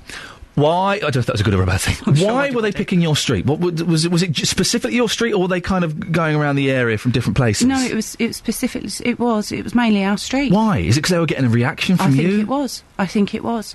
And then it got to a point that I would have to say to, when I phoned up on the 101 number, they'd say, oh, we need somebody to come out and attend. And I used to beg them, please, do not send a police car. Do not send PCSOs. Why? I do not want you parking outside my property. I do not want them to see you coming into my property, because it seemed to heighten it. So they would see a car pull up outside your house, and they'd be watching from a distance and go, right, we're going to get her. Yeah. She's had the temerity to call the police. I don't know if temerity is a word. I think I mean tenacity. Anyway, it must have been terrifying. Must have been horrible. A lot of elderly people in your street as well. What were they thinking? They must have just been feeling rotten. I mean, bless them. They didn't want... For the other families that I did manage to get involved and said, look, you know, as a community, we've got to do this all together. Our elderly residents were, you know, I don't want to draw attention to myself. Yes, it is annoying, but, you know, I can't hear it, or Bert can't hear it because of his hearing, and, you know, they would be, you know, majority of the time we'll go and live in the living room, and that way we don't have to, you know, draw our curtains, right. And then that would be an end to it. Yeah. But I'd eventually, after getting an appointment with the local chief constable, and he came up with it's for absolute extreme situations, and they started to work with the local authority for an exclusion and curfew order for our street. We'll stop there, because this is where it starts getting really interesting about how you kind of, as a team, with working with the police and with your neighbours, you kind of took control of the situation and implemented something that made a real change. We are asking, is there an effective way to deal with antisocial behaviour? And you're hearing Sarah's story. It would be great to hear yours as well. 08459 455 555. Maybe it's something that you've dealt with. Maybe you've moved because of it. It was just so bad, and you were in a position where you thought, you know what, I don't need this, I'm going to move somewhere else. Maybe you're going through it now. Maybe you're getting sleepless nights, and you're worried and you're frightened because of the horrible little people that are out in your street all hours of the night causing problems. Give us a call, 08459 455 555. There we go, Christopher. This is Iain Lee filling in for Jonathan Vernon Smith on BBC Three Counties Radio. We're asking, is there an effective way to deal with antisocial behaviour? 08459 455 555. We've got an amazing story of Sarah from Hertfordshire, who has come up with a solution with all of her neighbours and the police. They've come up with a solution to antisocial behaviour. We'll hear what that is after the latest travel news. On FM, AM and online at bbc.co.uk/Three Counties. BBC Three Counties Radio. If you could see some of the things that go on in this studio, you would be absolutely amazed. This is Iain Lee filling in just for Jonathan Vernon Smith. Is there an effective way to deal with antisocial behaviour? I'm talking to Sarah from Hertfordshire. Sarah, we've heard that you were being plagued by kids, groups as big as 14, 15, teenagers. There was arson, there was race hatred, there was aggression and violence, there was vandalism, there were all of these things. You called the police out 28 times. It was kind of a hopeless situation. Then you got together with the new chief inspector. Yes, it did. What happened? What was the plan you came up with? Well, the community safety partnership meetings with our local council, they highlight anything from burglary, car theft, and ASB was one of them. So he said that he was very hot on all of this, and I decided to make him stand up to his claim. Yeah. And in an open forum, I asked him what he planned on doing with our situation, and he asked to speak to me after the meeting, and along with the local town councillor, went to a meeting with him, and he came up with an idea that hadn't been used within the street, and it was a case of, do you know what? We're gonna have to go with it. I will try anything. That's exactly it. So what? It was a curfew. It was a curfew. It's a dispersal and curfew order. Dispersal and curfew order. How does it work? What are the rules? There are boundaries. It's quite a tight boundary, but it encompasses our road and neighbouring roads. So if you disperse or send said youth back to parent, and then they come back to that street or the next street, they can't. So it kind of makes their movement quite and what are the rules? What are the rules of when the police can come and get involved? 4 or more after 9 p.m. Yeah. Then if they're 16 and under, they are taken back to their parents. They get in the police car and they get taken back. And 16 and over, they're dispersed. They're asked to move on. So, but they could just move to the boundary. They could just move to the boundary, and then I suppose that would make it a lot difficult. But I would like to say that it has worked. Yeah. To a point that we can still get collection of views in the street, and as soon as they see a police car, they disperse themselves. Right. Do they have any respect for the police? Are they not just standing there flicking the V's and... Yeah, that's exactly it. No respect whatsoever. Cat and mouse. It was like Keystone Cops watching it. It was quite pitiful. How long has the curfew been in place? That came into place April, just before the school holidays. Okay. Thankfully, the Easter holidays, and that stays in place throughout the 6-week summer holidays and ends either the first or second week of September. Is it working? Is it being effective? Along with that and the police working with the local authority. Yeah. So the local authority are now going to start dishing out, I suppose, ASBOs to those parents whose children misbehave. So we've got that other... Everybody is now finally talking to each other. Yeah. You've got the police talking to the local authority, you've got the local authority talking to the residents, and the residents reporting everything back to the police. So you've got a triangle of people all communicating, which wasn't happening. Put your headphones on. We've got a caller. We've got Raj in Bedford. Hello, Raj. Hi there, Ian. What do you think about all this? Well, all I have to say is, I've had a few situations with antisocial behaviour with teenagers, and the problem, I think, is, like I say, I think the parents should be responsible for where their child is at whatever certain time, and they should be responsible for the child's action. I think, look, if the schools can hold the parents responsible if the child is truanting or misbehaving, and if we can hold animal owners such as dogs and their behaviour, and we sort of like subjugate the owner, why can we not sort of like say to the parents, right, you're responsible for your child's behaviour, where they are and what they're up to a certain point. I understand once they reach a certain age that they're responsible, but I have an 18-year-old son, and God help him if somebody comes around my house and says my son has been involved in sort of antisocial behaviour, or he's being disrespectful to one of my neighbours or anybody. Roger, and that sounds like you're doing good parenting, but it's hard to tell a 16-year-old what to do. No, I fully understand that, because they are in a time of their life where they're sort of like experimenting and they have a lot of peer pressure. But at the same time, I would also suggest to parents that you need to know what your 16-year-old is up to.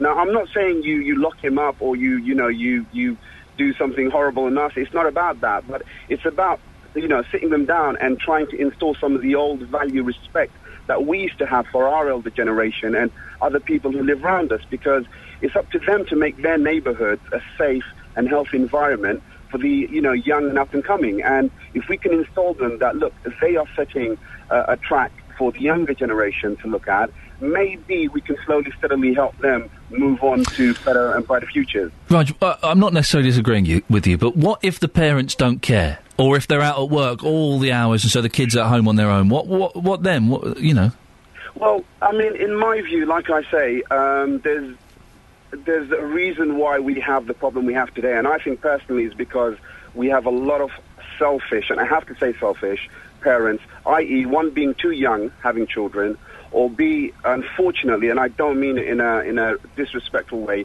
there are too many single parents who, like you say, they have to work, and I fully understand. But at the same time, when you're a parent, you have to take in that there is a responsibility to that child. And sometimes, to gain something, you have to lose something. Now, by yourself going out and making ends meet, which I fully do understand, because, like I say, it's not easy. But at the same time, you have to understand that letting the child go and do what he wants to do or she wants to do, you're not really helping them to sort of like better themselves for the future. Raj, listen, thank you very much for that. It's hard though, isn't it? Because the kids don't listen all the time. Some parents aren't very good parents. Off the back of what Raj was just saying, he also pointed out with regards to, I mean, I'm a single mum.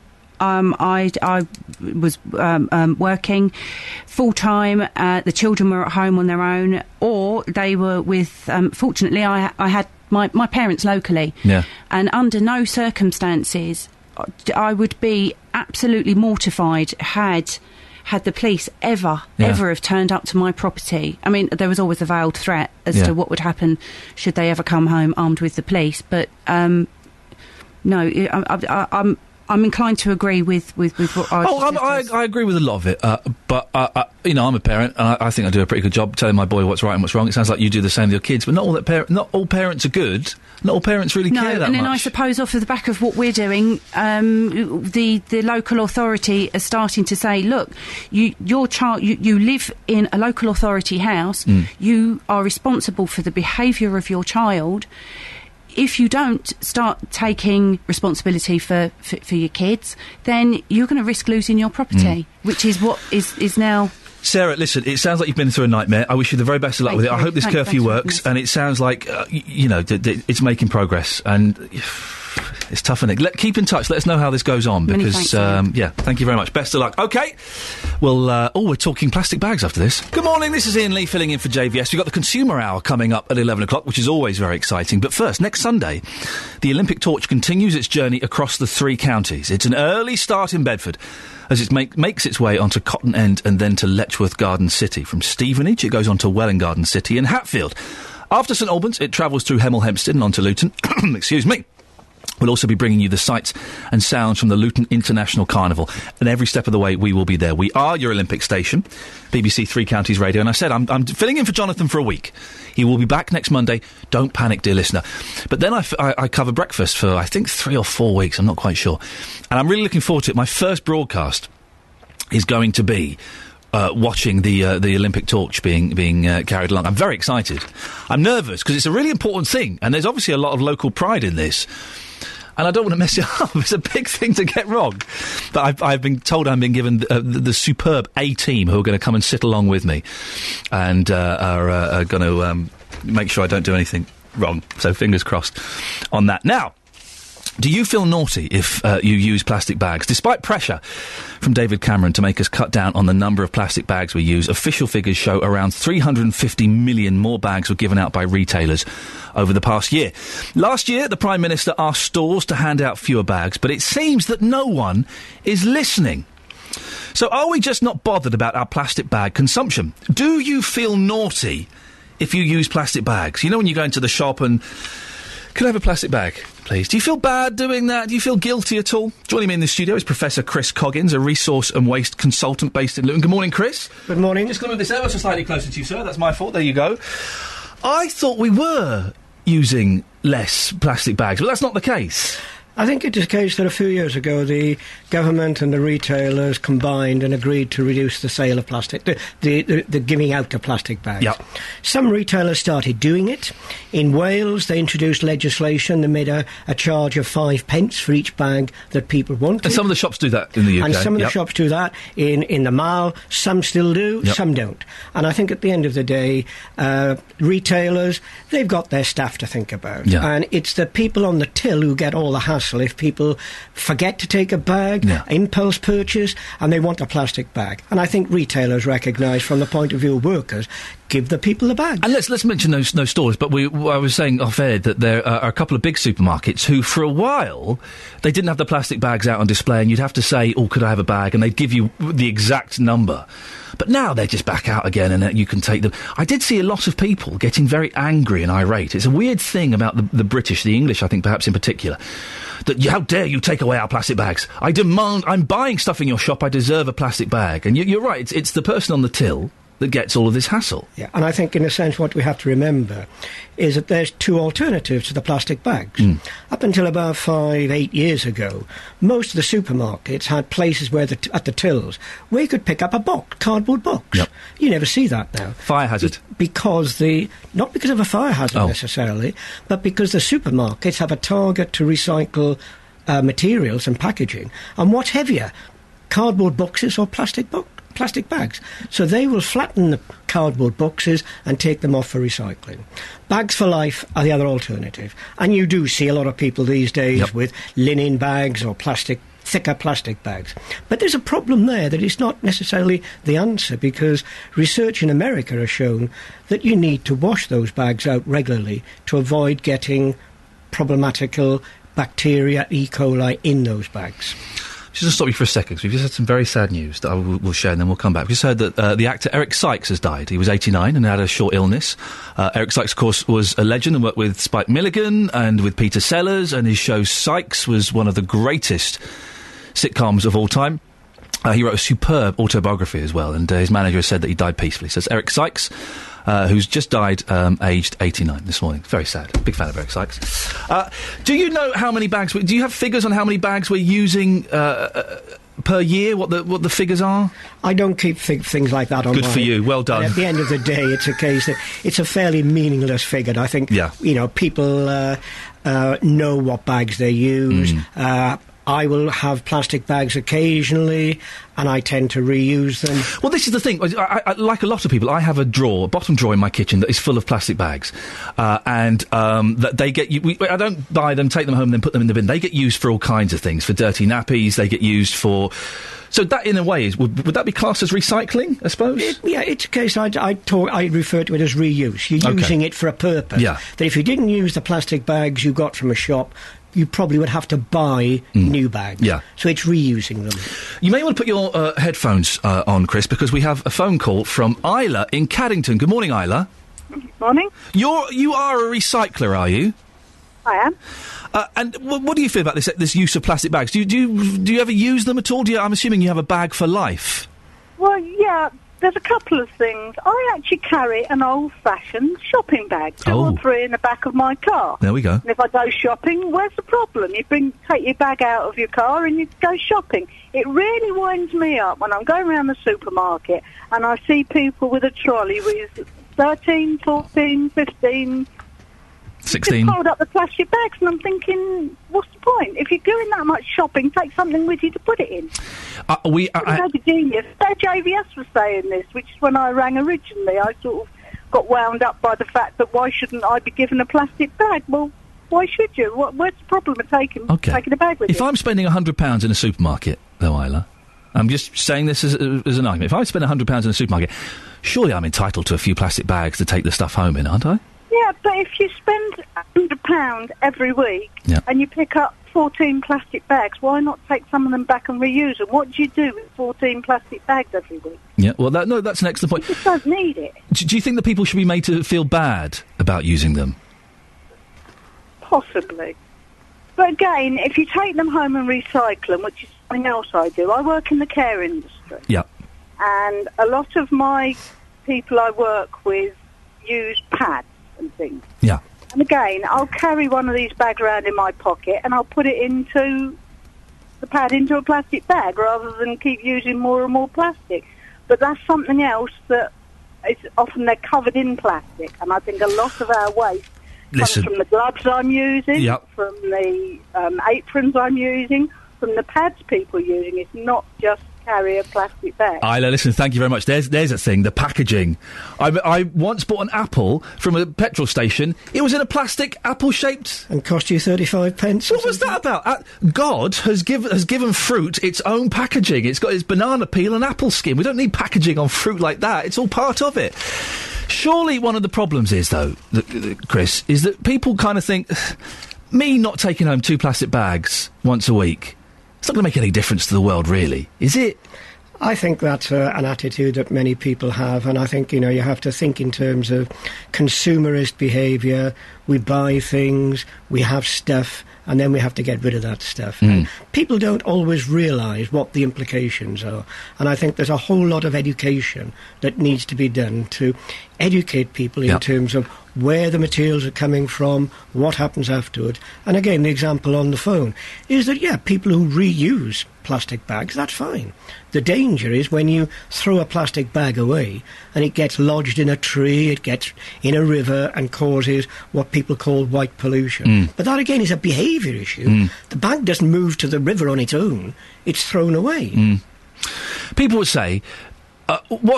however many plastic bags we use, China are opening up a new coal mining facility, like 500 every month or something ridiculous like that. Stopping using plastic bags in the great scheme of things, compared to what's happening in the developing world, it's not really going to change anything, is it? It's a very minor element in the sense, at the end of the day, plastic bags If they're made of plastic, polyethylene, they're made from what is essentially a waste product in the oil industry. Otherwise, it might be used for energy recovery. And really, if you add up all the plastic bags and monitor the impact, it's a very small contribution to either global warming, climate change. The big issue that many people raise is the pollution caused by them. OK, we've got a call. We've got Jenny in Milton Keynes. Good morning, Jenny. Oh, good morning. Jenny, do you like your plastic bags? Yeah, I like my plastic bags very much. In my local large supermarket... No names, thank you. Yeah, for ages and ages and ages now, all their carrier bags are biodegradable, and believe you me, they fall to pieces after 3 months. They even have the date by which they start to biodegrade printed on them. They last 3 months, and then they practically fall into nothing. Chris, is this true? I don't think I've seen these bags. You are? You pardon?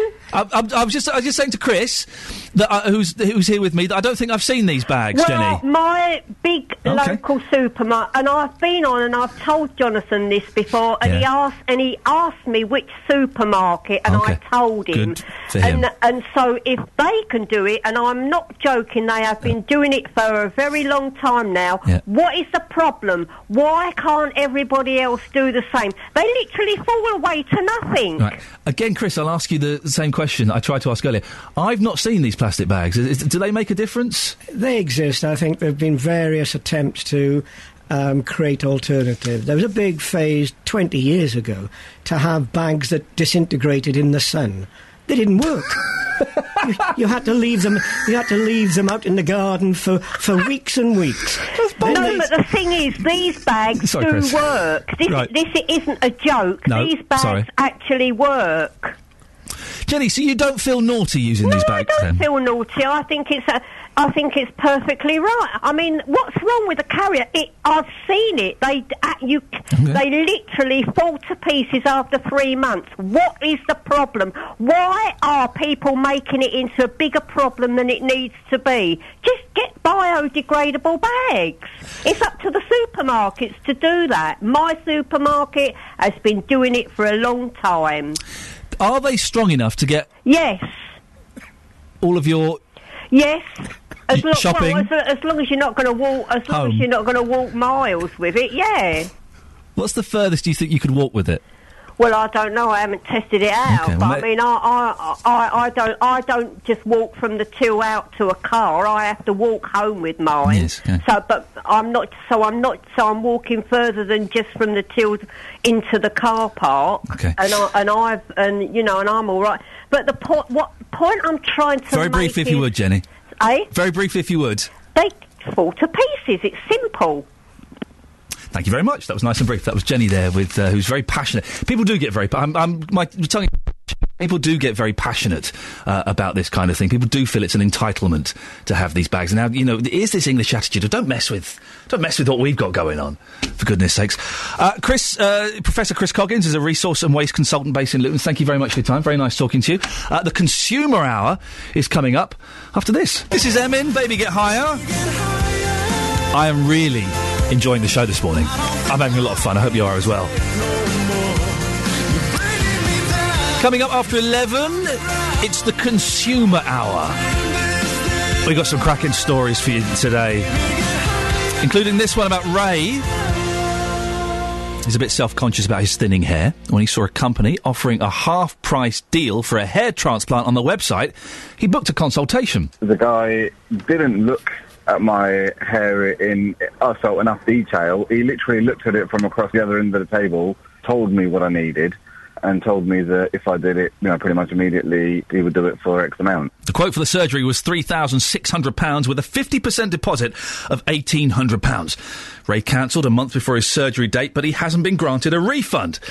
We'll get an update on that and loads more stories, but first of all, here's time for the travel. As well as hearing from Ray, we'll be getting updates about Hazel and her flight to India. Will she get the £25 back that she's after? All of that and more after the latest news on BBC Three Counties Radio.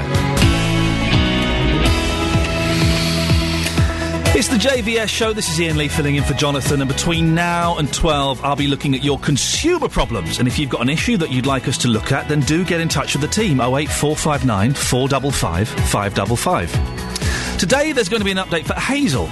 Hazel was looking to meet some friends in India in December of this year, so she booked up with an online agent for over £700. 2 weeks later, she was informed that her airline was no longer operating and she'd have to apply for a refund. I got all my money back apart from £25, which they say is a cancellation fee, but I haven't cancelled. My friends that I was going with, they have got all their money back and I haven't. Hazel's contacted the agent to ask why she's being charged a cancellation fee when she hasn't cancelled anything, but there have been no replies. I'll also be talking to Leisha. Now, a few months ago, Leisha had a sewage problem in her housing association flat. The toilet was blocked. She tried to sort it out, but had to call the housing association. In the end, they sent out a drainage person to come and try and unblock it. He actually made the problem worse, where it started to flow into my bath. Raw sewage coming up into your bath? Yeah, literally, other people's sewage, faeces, tissues, you know, the lot, anything you could think of. This is the most disgusting story. All of this has ruined Leisha's flooring and bath mats, along with all the towels it took to clean up.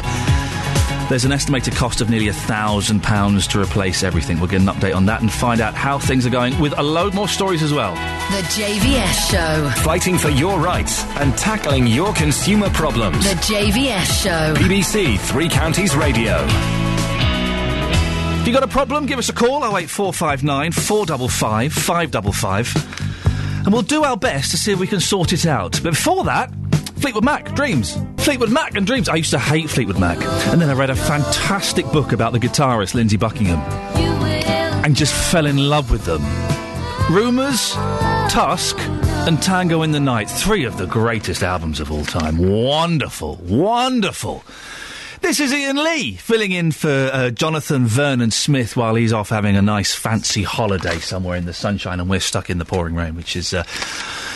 well, you know, that's what we have to do. 08459 455 555 is the telephone number if you want to give us a call with any of your consumer problems. But I must make you aware of this, that next Monday the Olympic torch concludes its journey across the 3 counties. After a very early start in Luton, the torch makes its way through Dunstable and onto Milton Keynes. It's then onto Bletchley, Buckingham and Winslow.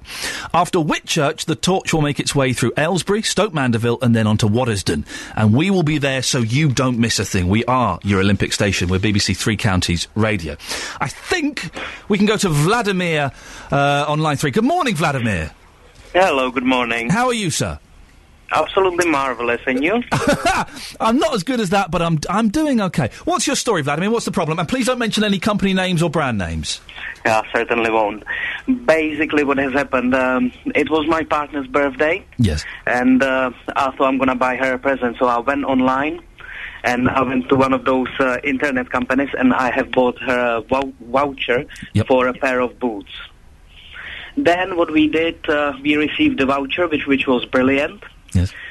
She went to redeem the voucher, followed all the instructions, did everything she had to, left her bank details and address and her name and everything she should on an answer machine with a franchise. But unfortunately, the boots have never arrived with us. So what I've done about a month later, I have sent an email to the internet-based company, asking if they could investigate for us.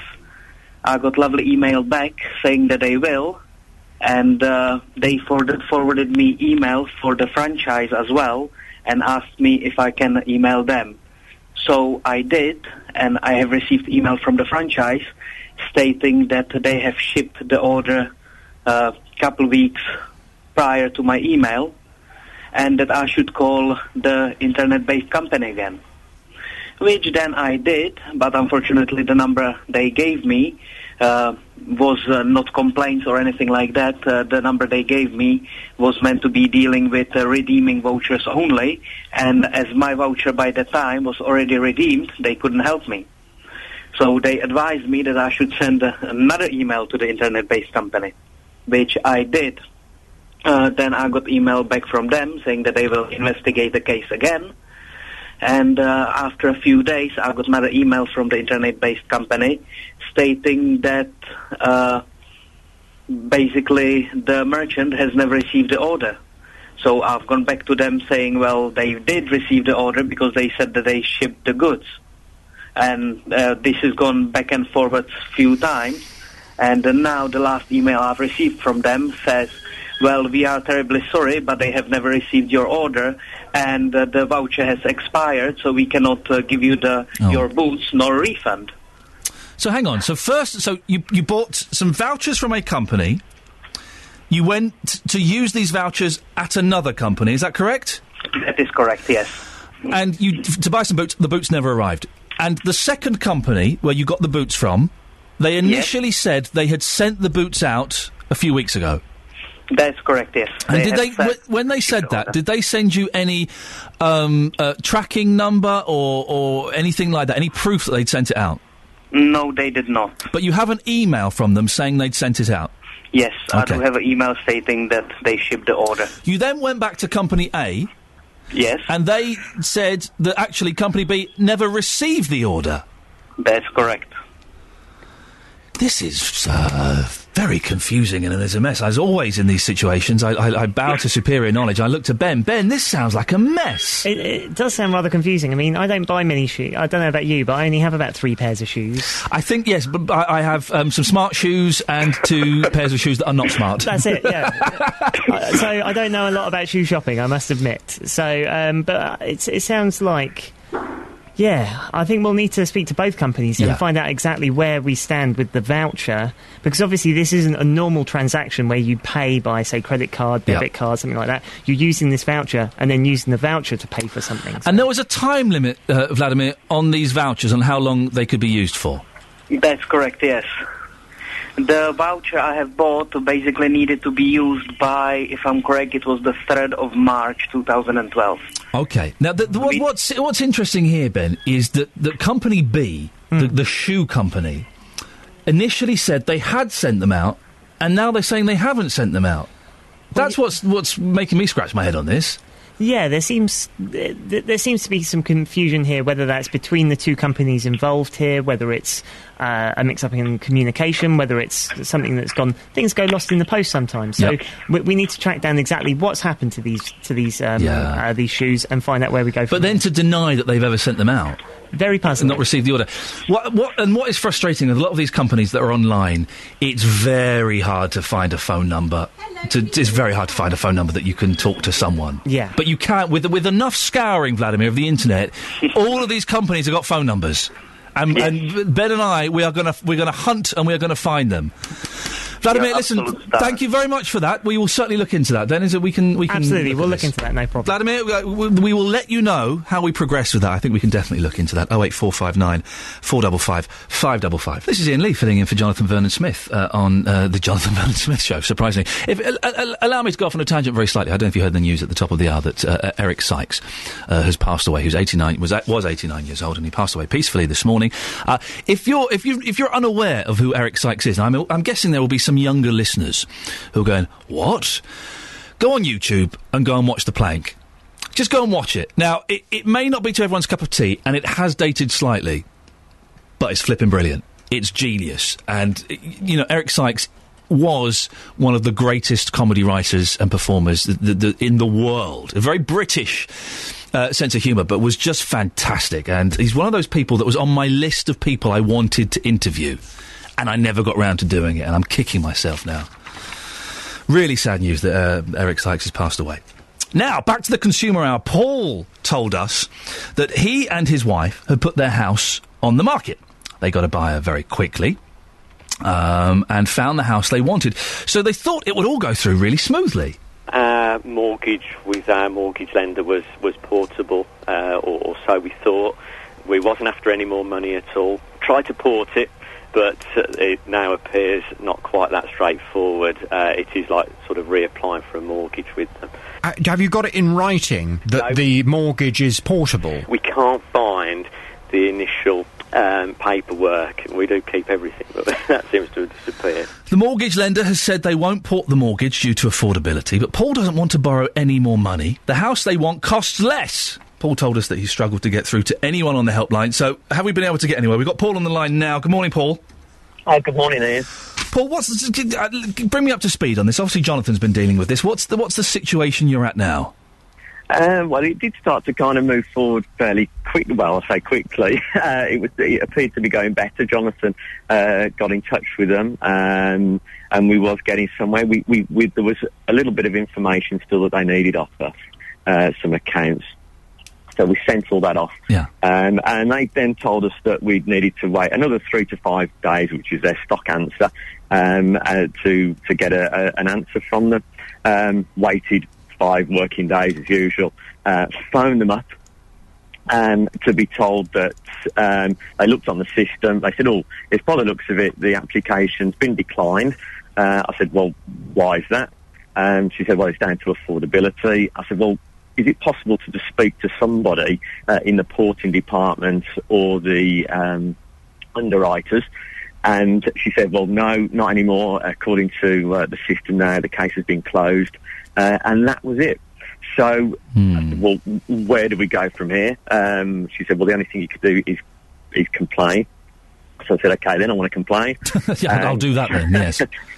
So, again, we've had a complaint number, and again, need to wait the usual 3 to 5 working days for a letter to arrive.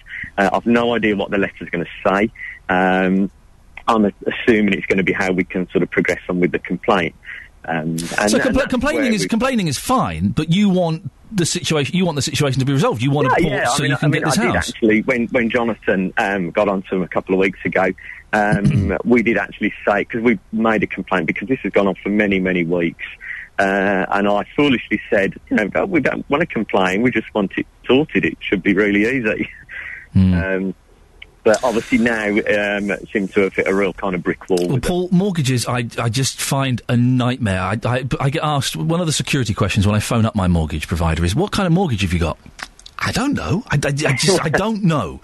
But we have an expert on the line. We've got Sebastian Murphy, who is head of mortgages at JLM Mortgage Services Limited in Hitchin. Good morning, Sebastian. Good morning, Ian. Now, you have heard what Paul said, and I sent you over some bits and pieces yesterday. You did. You've had a look at the situation. Is this normal? Are the company right to do this? It sounds like a quite a straightforward thing to port the mortgage. I know you would think the lender would be sort of keen to obviously allow Paul to port the mortgage, especially as he's looking to reduce his loan and therefore reduce his kind of debt to them. But unfortunately, Paul's dealing with a company which obviously now don't really have an appetite to lend. Right. And this is the general trend at the moment, isn't it? Well, lenders do have an appetite to lend, but there's definitely a trend with the fact that with the clause for porting, and this is the bit obviously if Paul manages to find his mortgage offer, you'll probably see it in very, very small print. It will say that the mortgage is, it's possible to port the mortgage he has. However, it is down to Paul fulfilling their criteria at the time. And as we all know, the goalposts on mortgages have moved quite dramatically in the last 2 or 3 years. So what are those goalposts? That's income. Income, and we've all seen, including ourselves, sort of a drop in income perhaps since 2008, and so lenders are only keen to allow clients to port the mortgage if their income is the same as it was when they applied for the mortgage originally. And so we're seeing more and more people, and I know it's no consolation to Paul, but unfortunately it's a very common problem where people believe they can, move with the lender and, sort of take advantage perhaps of a low variable rate or just take advantage of it being, sort of hassle-free. But unfortunately the lender, as with all lenders, are trying to perhaps minimise risk. And I know with, say, Paul's particular lender, because they're not looking to sort of attract new business. In fact, they're really trying to offload clients at the moment. Yeah, I'm getting worried now because I'm thinking of possibly moving, and I've not earned this as much this year as I did last year. Well, it is a problem, I suppose. There are lots of lenders out there which do have a very sort of keen appetite to lend at the moment. So, I wouldn't say the mortgage market is flat. There's still some very, very good lenders who have some, say, very competitive rates at the moment who do want market share. But we are finding a lot of people having to swap from their existing lenders, which they've been, sort of fantastic customers to, and had sort of great loyalty to over the years, just because that lender's perhaps had a change of ownership or a change of sort of business direction.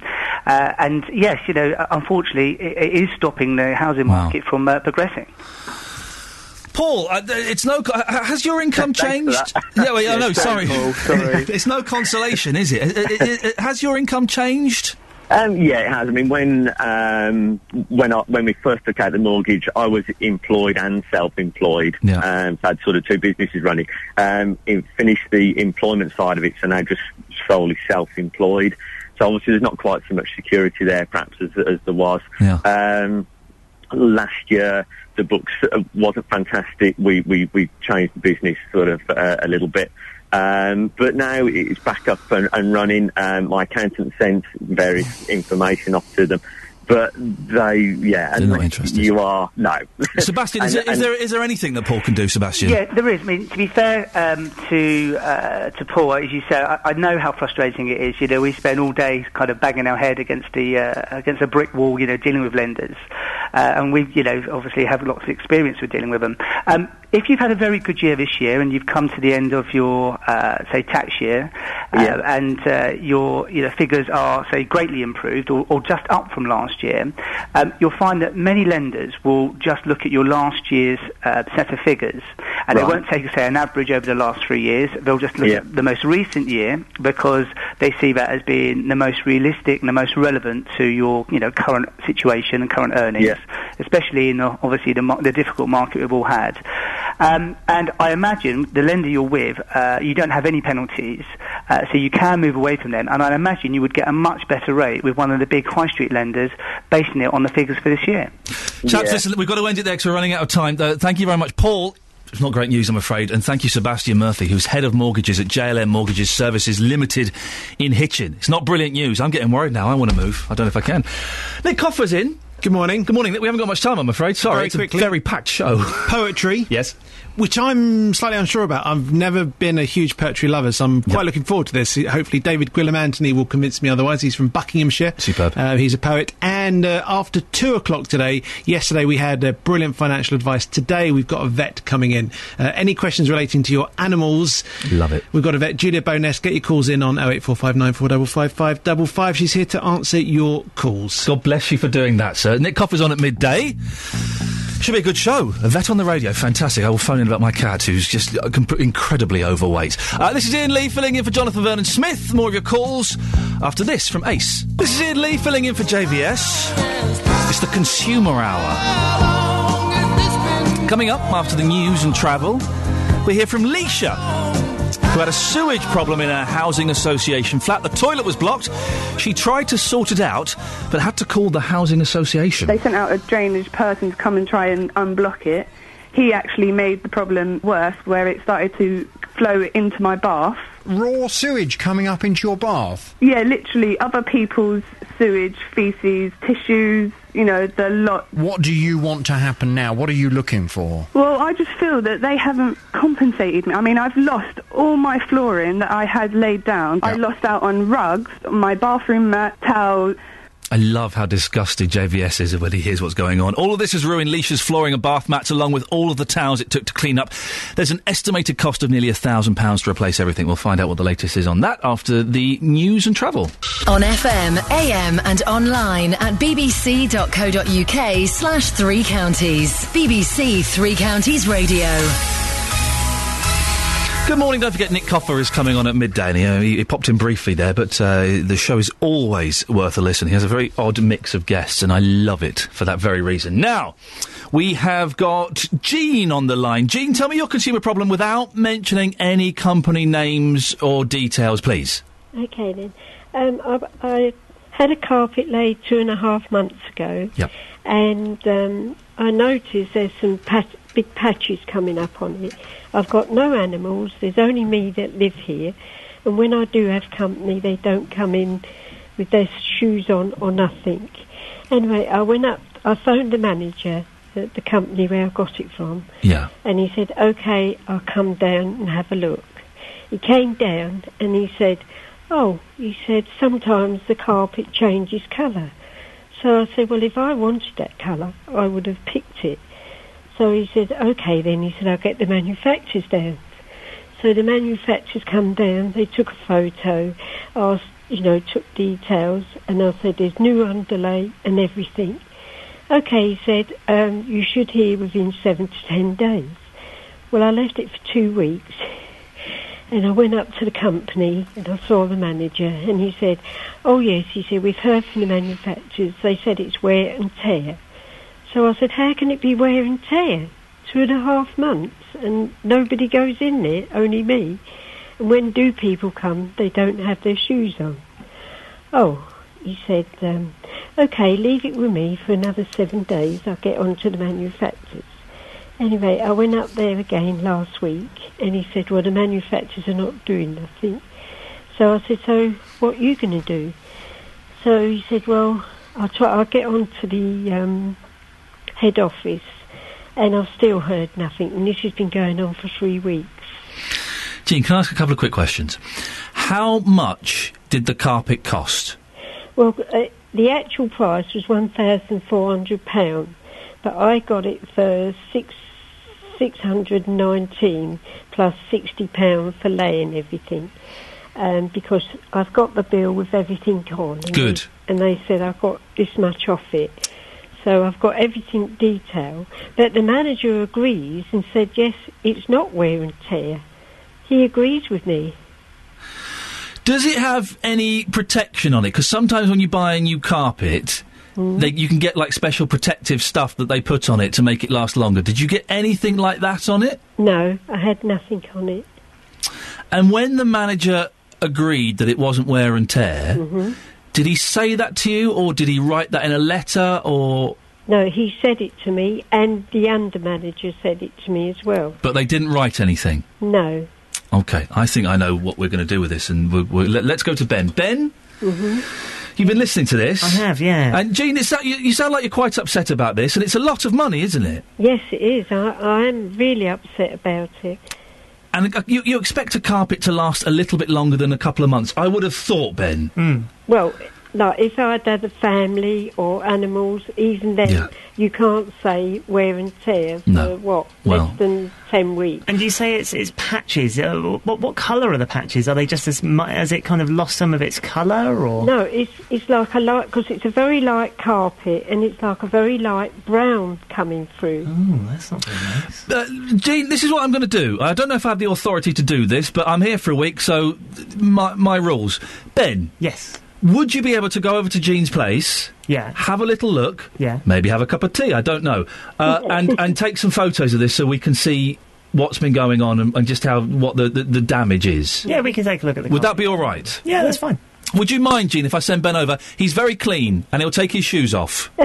Yeah, OK then. Yeah. OK, we'll do that. Listen, I'll get Ben to give you a call later on. Yeah. We'll sort out a day that you can come over and have a look, and we'll take some photos and we'll put them up on our Facebook page. Yes. And then I think if we've got some visual evidence, it makes it a little bit easier for us to progress with this story, I think. Yes. OK.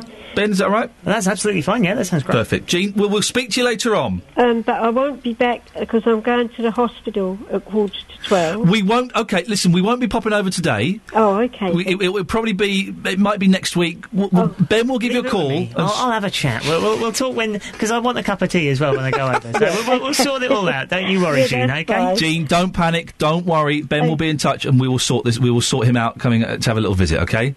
Oh, lovely. Jean, thank you very much. Take care. There you go. And Ben, I have to say, Ben is a very nice man, and he is very clean. I would not send him out if he was not clean. Now, a few months ago, in this story I just find incredible, Leisha had a sewage problem in a housing association flat. The toilet was blocked. She tried to sort it out, but had to call the housing association. She's there. They sent out a drainage person to come and try and unblock it. He actually made the problem worse, where it started to flow into my bath. Raw sewage coming up into your bath? Yeah, literally other people's sewage, faeces, tissues, you know, the lot. What do you want to happen now? What are you looking for? Well, I just feel that they haven't compensated me. I mean, I've lost all my flooring that I had laid down. I lost out on rugs, my bathroom mat, towels. It just sounds absolutely hideous. Leisha, you're on the line now. Hello, Leisha. Hiya. Now, Ben, you've been dealing with this problem as well. Yes. Where are we? Who knows where we are and what's going on with this? Well, yes, we've been coordinating with the housing association on this, and I think last time we spoke earlier this week, we were discussing this, Ian, and I recommended, Leisha, you need to write a letter. But in the meantime, between then and now, we've had a response from the housing association. Okay, what do they say? So what they've said is, when Leisha first reported the problem to us, we attended the same day and sent cleaners the following day. Now, we investigated the cause of the problem, which was found to be a build-up of fat and grease that has blocked pipes in the building. We have unblocked these pipes and have written to all residents in the block to ask them not to pour fatty liquids down the sink. Unfortunately, unforeseeable events like this do happen, which is why we always advise residents to take out contents insurance to safeguard against any accidental damage to their possessions. Now, our money advice team can help residents arrange this at a price that is affordable, or residents can make their own arrangements. The team can also help with any other financial concerns that Leisha may have. However, they say we do sympathise with Leisha's situation, and we have offered her £250 as a goodwill gesture. Now, a couple of things here. Leisha, first off, they mention contents insurance. Do you have any contents insurance? No, but when I first moved in, they never mentioned about getting any of that neither. Well, no, but I think a good bit of advice for anybody, whether you're buying a house or you're renting somewhere or you're in housing association, I think contents insurance is kind of pretty essential for things like this. Yes. However, the other thing here is they've mentioned this £250 as a goodwill gesture. How does that sound, Leisha? Does that come somewhere near to the costs that you think you've incurred because of this? Well, I worked it out that it wouldn't even cover to actually replace the flooring, which I wouldn't mind if it would actually just replace the flooring, but as it's not going to cover it, I was a bit like, well... Would the housing association not be responsible to replace the flooring anyway? Well, that would be up for debate. And right, that's why Leisha needs to write this letter, I think. Leisha, I think this adds to the fact that you need to write a letter saying, thank you very much for the offer, and I think you need to outline how you feel about this.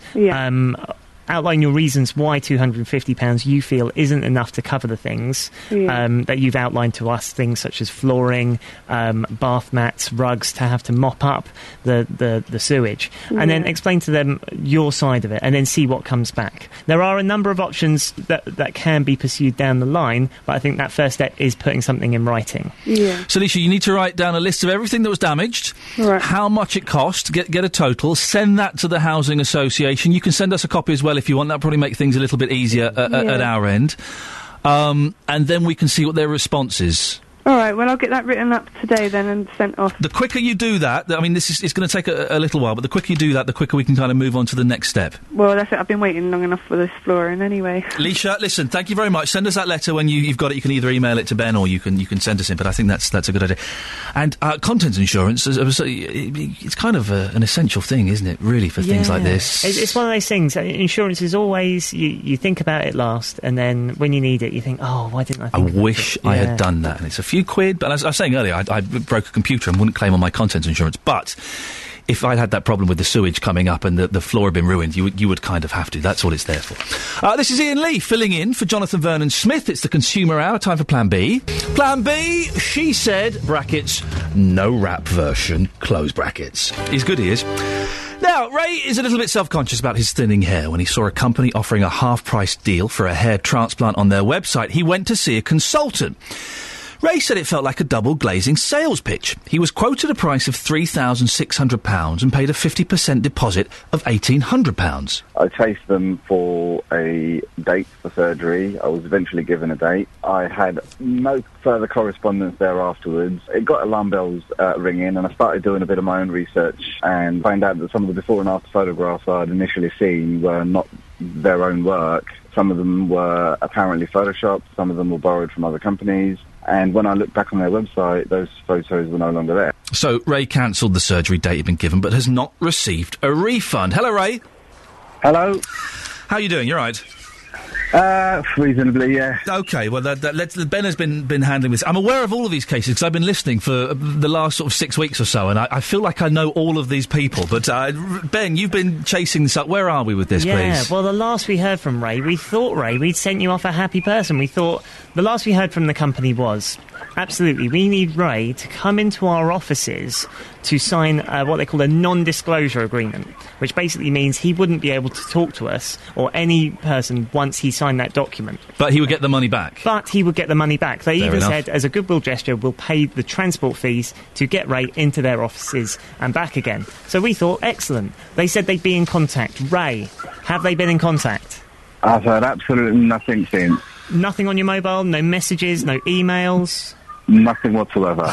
Have you, Ray, can I ask, have you tried to call them?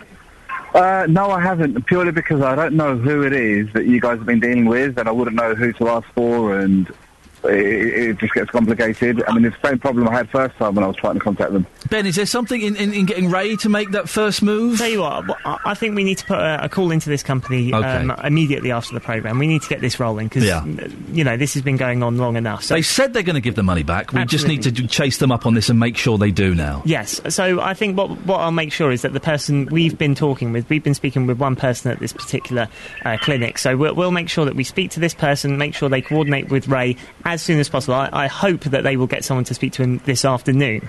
That's what I'll say we'll be expecting. But Ray, hopefully, will get someone to get in contact with you. If not, I will attempt to get some contact details that you can use to chase them up, all right? That'd be great. Lovely. Hopefully... no offence, Ray, but hopefully this will be the last time we hear from you. Right? Yeah, Ray, go away. We'll listen. Ben will get on onto that today, and we will sort out and see what we can what we can do. It's very frustrating, isn't it, when these things happen. Now, Hazel was looking to meet some friends in India in December of this year, so she booked up with an online agent for over £700. After booking for 2 weeks, I was then informed by the company that the airline would no longer be operating, and we would have to apply for a refund. I got all my money back apart from £25, which they say is a cancellation fee, but I haven't cancelled.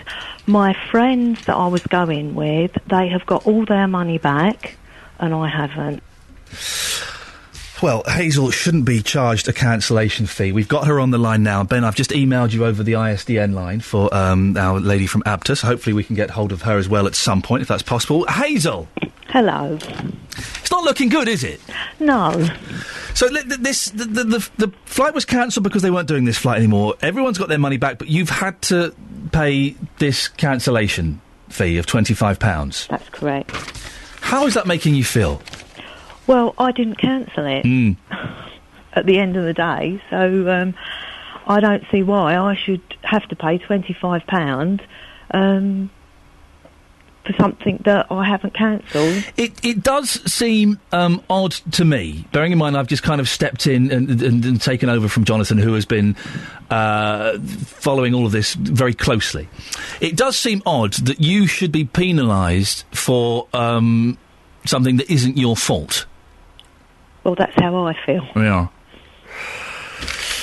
Okay, well, we're trying to get hold of someone, Gillian Edwards from ABTA, and we may have got the numbers slightly confused because we're unable to get hold of her at the moment, but maybe we have got her.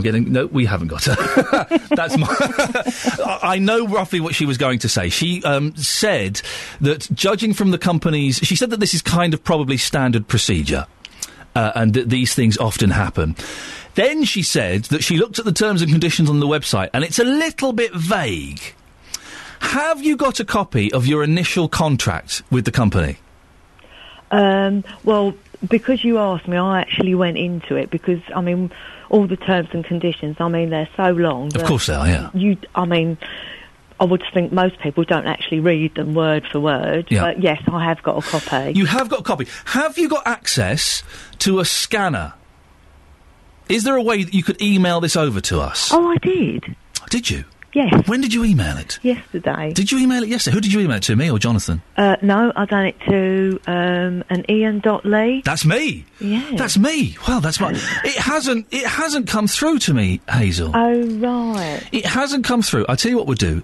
Have you got Ben's email address? No, I haven't. Okay, what we'll do is we'll give you a call a bit later on after the show. We'll give you Ben email's address. And if you can send it to Ben, and we will have a little look at it, and that way we can actually forward it to Gillian from ABTA. Yeah, no problem, that's fine. And then we can get her back on and she can have a proper look. Because she said that the wording on the internet, their website, was a little bit vague and a little bit fluffy. And the contract would be a little bit more specific for us and could perhaps tell us a little bit more information. So, if you could... I tell you what, if you stay on the line... Uh-huh. Well, I'll hand you over to Ben. Ben will give you his email address. I will, yeah. Thank you, Ben. And we will see if we can get that. We'll get that forwarded on to the lady from ABTA. Is that okay? Okay, that's great. Brilliant. Thank you very much. You stay there, Ben. We'll grab you and we'll have a little chat with you, and we can. Oh no! Hang on a second. We've got Gillian. Gillian, I have to apologise. Gillian Edwards is from ABTA. We are having terrible problems with our phones this morning, and I think we managed to keep it pretty well hidden until this last minute. Gillian, are you there? I am. I can only apologise that we're having a little bit of a problem. Hazel, are you still there? I am. Okay, Gillian is the expert from ABTA who has very kindly agreed to come on. Gillian, what's your kind of take on this? So I've passed the inquiry over to our Consumer Affairs team. We've had a look through it. And in the email that we'd seen, the chain of correspondence, they'd referred to their policy on their website. Now, from looking at the website, the terms and conditions seem to refer to a £25 charge when a cancellation has been made by the customer or a notification to change the details has been made by the customer. But it doesn't actually specify what happens if the airline, in this case, has gone or cancelled the route. So it's not the customer's choice to cancel. So I don't know if there's anything that specifically relates to that in the lady's terms and conditions. So hang on, you're saying that if we were just to go by the website, and let's forget the terms and conditions in her contract for the moment, that she could be entitled to that £25 because it's them, the company, that cancelled the booking? That's right. Well, this is interesting. Well, what's going to happen, Gillian, is Hazel has found that contract for us. She's going to send it over to us today. Would that be all right, Gillian, if we forwarded it on to you to have a little look at? Absolutely, yeah. Fantastic. OK, we'll get that done today, tomorrow at the latest. We'll try and get it done today. And then maybe we can come back to you later in the week, Gillian, and have a little look at what's going on with that. Yeah, no problem. And thank you very much for your patience and for coming on. I know things are a little bit all over the place at the moment. It's possibly my fault. I think I may have broken a machine somewhere. Gillian, thank you very much. We'll speak to you soon. Thank you. Hazel, there is a tiny light at the end of the tunnel. Not promising anything, but we'll if you speak to Ben, stay on the line, speak to Ben, get his email, and we can forward that on to an expert. Is that okay? Okay, that's lovely. Thank you so Hazel, much for your help. It's a pleasure. We're doing our best. Boys, I don't think. I thought we'd get away without mentioning the phone problems for the whole show. Then at the last minute, I gave in and had to. From next Friday afternoon through to the Monday morning, we're taking BBC Three Counties Radio on the road. We'll be broadcasting all our programmes live from the centre of the Love Luton 2012 Festival, with reporters following the Olympic torch every step of the way through the three counties. Come down to Wardown Park in Luton and you can challenge Justin Dealey's Jukebox or help JVS celebrate the torch arriving in Luton. We are your Olympic station. We're BBC Three Counties Radio. This is Iain Lee filling in for JVS. On tomorrow's programme, I'm going to be talking about some research from a psychologist who advises an organisation called the Save Childhood Movement. Dr. Richard House says that computer games are hindering children from learning about being human. We know that computer games are criticised for being a waste of time or for introducing children to violence too young. But are they stopping development in very fundamental ways? This is a great debate. I would love to hear your stories. If you've got kids, do you let them play with video games? What age did you kind of start letting them play? Are you dead against them? Or maybe you're an adult gamer and you've been playing games since you had a Spectrum back in 1982 or something. You're kind of thinking, what's the problem? They're just video games. It's going to be a lot of fun, and I will confess my vested interest tomorrow. Time now before Nick Coffer, though. Let's get the latest travel news, I think. So don't forget to listen tomorrow from 9 as I fill in for Jonathan and we talk video games and more of your consumer problems. And coming up after 12, it's Nick Coffer, who is always worth a listen, has some fantastic guests on. Before that, it's the latest news. Getting beds, hearts and bucks talking. This is BBC Three Counties Radio.